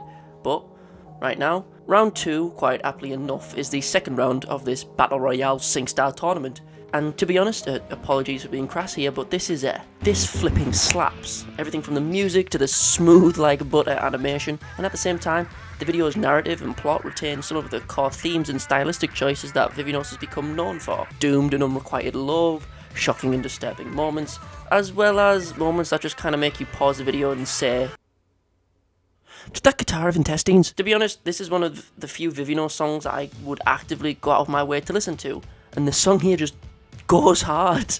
I'll gush about how much I enjoyed the video later on, but for now let's dive into the narrative of this music video, as well as some of the things you may have missed or may find interesting. So the video itself begins with Till, the protagonist of this round. If you couldn't tell, he's the one with the actual character design, not the NPC looking dude in the background.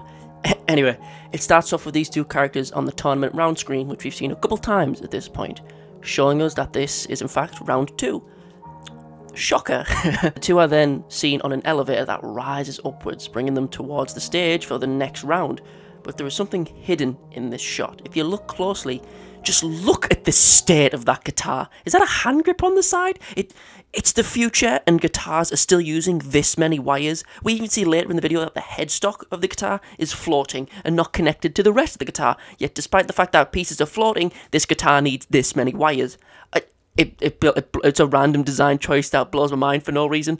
Random tangent aside, the characters then proceed to go up, and we get a shot of them from behind. We see the two, and we see that they're pretty much wearing very similar clothes, white t-shirt and trousers, but despite that, they still look very different. As a result, we kind of know immediately which one of these characters isn't going to live throughout the rest of the music video.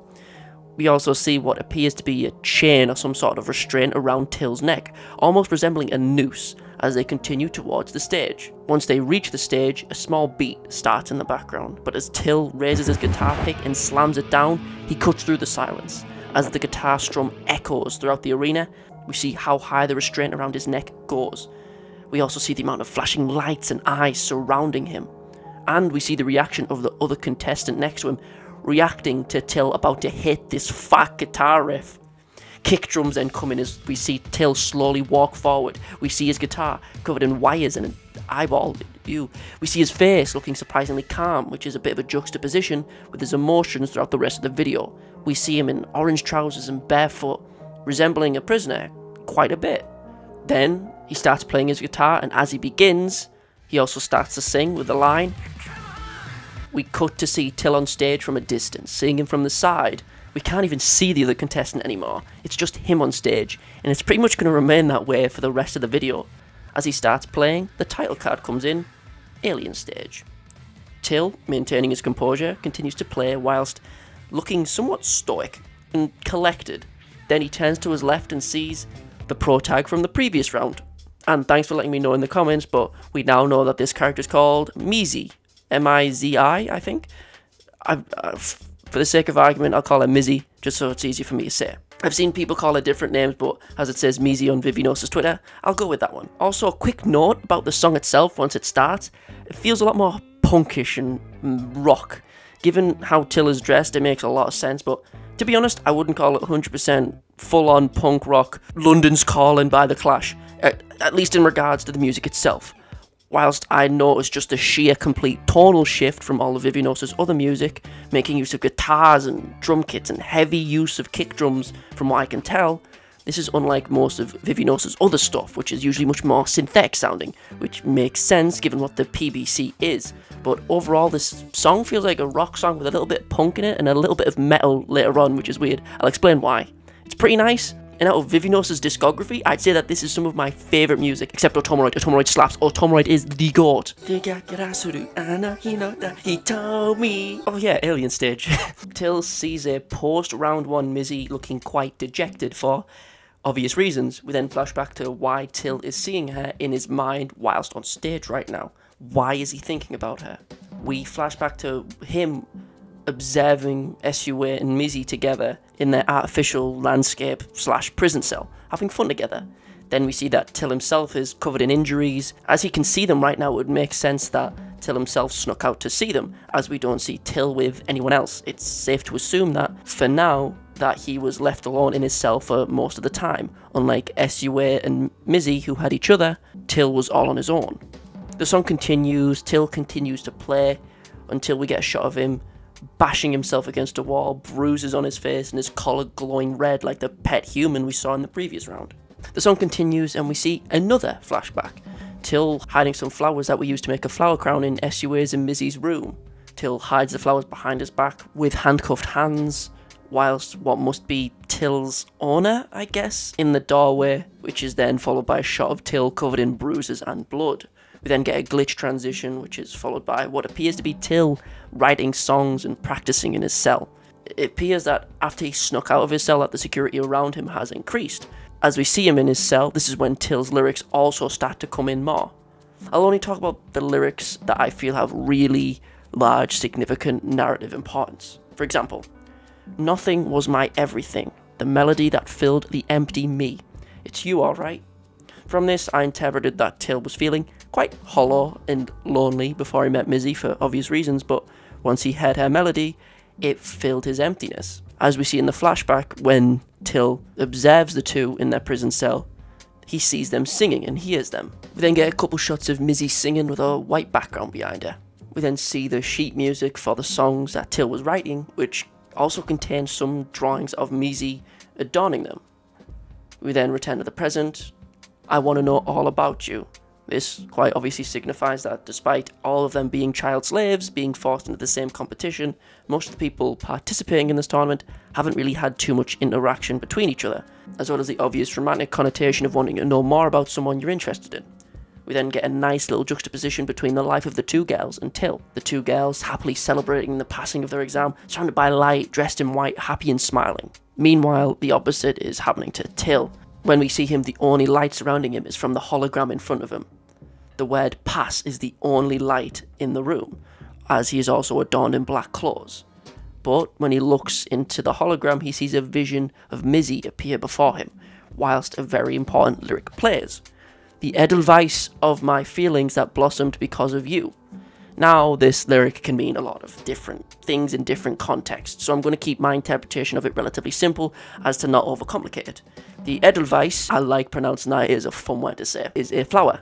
Great, more flower symbolism, which I absolutely love, but the edelweiss, while having multiple meanings, usually has the connotation of purity and nobility, and on top of that, it's somewhat of a rare flower, as it can only be grown in really high altitudes, making, as some describe, a somewhat lonely flower that can only really grow in places like the Alps. Well, what does this mean in the context of Alien Stage? I mean, it must have been used for a reason, right? It could mean that Till's feelings of loneliness blossomed after seeing and hearing Mizzy sing. I personally see the line as having meaning that Till's lonely existence had no feeling, but since he heard Mizzy and saw her, his feelings blossomed, she became his everything. I mean, in 99% of the shots of this video, if Till isn't playing some sick tunes on his guitar, he's fantasizing or doing something in relation to Mizzy. But that's my opinion on the line. There's also more in-depth interpretations you can look over with the specific history of that flower, but you can look that up yourself and feel free to let me know in the comments. However, this line is also followed by another interesting line, "You'll never know," which is someone sung in the background as an echo, probably alluding to the fact that these two characters will never really have a direct interaction with each other that isn't on stage. They will never get the chance to probably meet if they haven't already. which is kind of a bit sad, to be honest, I'm not gonna lie. But that's how I see these lines and how I interpret them. So please let me know your interpretation below. We then get yet another flashback to Till watching Mizzy on stage during the previous round, in round 1. It seems that the security around him has further increased as we see him with a gag in his mouth. Oh, Vivinos, you and your yaoi. I don't think this time is enough. Yet again, alluding to the fact that they don't have any time together. The closest to them being together is them passively watching each other on stage for a couple minutes at a time. Still, it's not enough for me, alright? Till, despite being forced to wear a collar, handcuffs, gag, still wants to spend more time with Mizzy. Still though, I think that it's quite intriguing that we don't really see Till's reaction to what happened to SUA on stage. Like, was he shocked and felt bad for Mizzy, or was he glad that there was less competition? Who knows? Lily da da da. Well, it's catchy. So the song continues bopping, Till keeps playing, but then the NPC character in the background realised that, you know, this is an elimination tournament, so he better get some lines in before he just immediately loses. He needs to sing, but as soon as he is about to, Till smashes his guitar, causing it to explode with green goop and Dorgan. Hello. I noticed that there's a minor graphical error here. Just above the unnamed contestant's head, you can see that there's a little shadow above him that kind of just cuts off for some reason. I noticed that. I mean, it's just like a little minor graphical thing. It's barely noticeable. To be honest, I don't know how I managed to pick it, but anyway, back to round 2. Just before the guitar smash, which I will admit is pretty punk rock. The lyric, "You're the one I'm feeling, it's love." That line seems pretty self-explanatory to me. What I love about it is what comes afterwards. When the opponent tries to sing, instead of Till's opponent's voice coming out, we get a guttural death growl from Till, which sounds like something straight from a death metal song. It's kind of quiet, but it's pretty sick. It's something like, it just sounds really cool. We then see Till smiling, covered in sweat, post guitar smash, looking quite proud in my opinion. We then see Mizzy raise her head slightly, reacting to what Till did. We see Till triumphantly turn to see Mizzy with her head raised, watching him. Then we see that the aliens watching, I guess, don't really like rock music or smashing guitars despite how objectively cool both of those things are, and they kind of just go into a panic. Then we see that although they didn't seem to like it, as they have their fists raised in anger, pointing in confusion, or just sweat profusely, Till still wins, meaning that the NPC looking dude just got murked off screen. Like, goddamn. One little nitpick I have about this series so far. I wish it was more like Danganronpa. Okay, let me explain. In Danganronpa, every character, like even like non-important characters who will die immediately, they're all super over-designed, so you don't really know who's gonna die. And as a result, when you see any of the characters die, since they all look like main characters, it'll shock you immediately. No one started watching this music video and went, I think that really boring guy in the background, yeah, he's gonna win, he's got this in the bag. The arena is just completely aghast, as if this performance was so fire it caused a public emergency. Then we see QMENG and Vivinos' yaoi roots come in, as we see Till smiling as he's pinned to the ground by multiple men. So, we then get one final shot of Till passing out after being beaten, Mizzy beside him, and this character with the tsundere snaggletooth. I feel like I've seen this character's name somewhere on Twitter or something. Could someone please tell me in the comments what the character with the black hair is called, or if we even know, because I'm not sure. We get one final graphic showing that this is the end of round 2, and then we get the credits. My overall thoughts on this video are that narratively, everything we see solely in this video without further context provided from subsequent videos is relatively simple. Till has been literally raised in complete solitude from what we can tell, and as a result, after he had a small glance of Mizzy and heard her singing, he immediately became infatuated.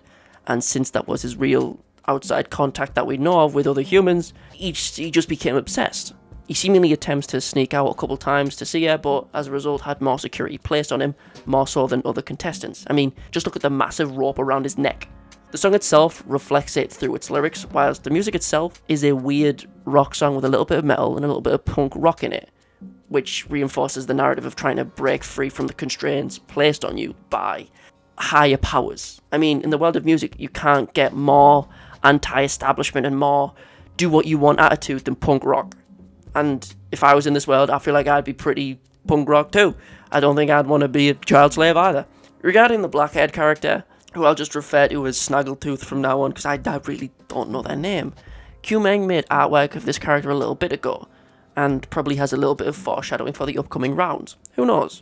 I mean, a lot of the artwork shown off on Vivinos' Twitter shows something foreshadowing upcoming events. I mean, look at this piece showing off Till and Mizzy. This was released a good minute or two before the video actually came out, so keep an eye on their Twitter for more hints. Also, one more piece of art I want to mention from their Twitter is this. This character seems to act as somewhat of a teacher in the artwork, and we see her in the teaser and stuff. I have the feeling that she's somewhat of like a mother from the Promised Neverland. Maybe she was like in a previous tournament and survived. Now she has to train in the new competitors for the tournament. And my guess is that if she has a video of her own, it'll be about her feeling guilty or about that or something. I don't know. But there is one prediction I will make, which I promise you will come true. Till ain't gonna survive. Probably, it's not gonna happen immediately, but this dude, despite making some really dope music and actually dressing pretty cool, 100% he ain't living till the end. Please let me know your predictions and interpretations in the comments below. Please feel free to follow my socials, and I've literally just started a Patreon if you want to support the channel further. But now, time for the outro. So that was everything you need to know about Vivinos so far, as of the 27th of November, 2022. Yes, Alien Stage is only on round 2, and we have a few more rounds incoming, but I wanted to make a compilation of Vivinos' videos before Christmas, so I could focus on other videos in the meantime, like finishing this horror, anime and manga iceberg. Now that you've reached 3 hours deep into this video, like, wow, Jesus Christ, I can't thank you enough. This channel's first major source of growth was originally started from me covering Vivinos, so it's good to see that people still want that content. So if you enjoyed, please like, comment and subscribe. But if you sat through 3 hours of my waffling on, it's fair enough to say you like the sound of my voice. If that's the case, please take a look at my other videos. I have other videos covering monsters, Vocaloid songs based on real monsters, and videos just on anime stuff in general. If you do so, it'd be very much appreciated. But with that being said, toodles my doodles, hopefully I'll see you in the next one. Peace, and happy holidays. Now, I'm motivated.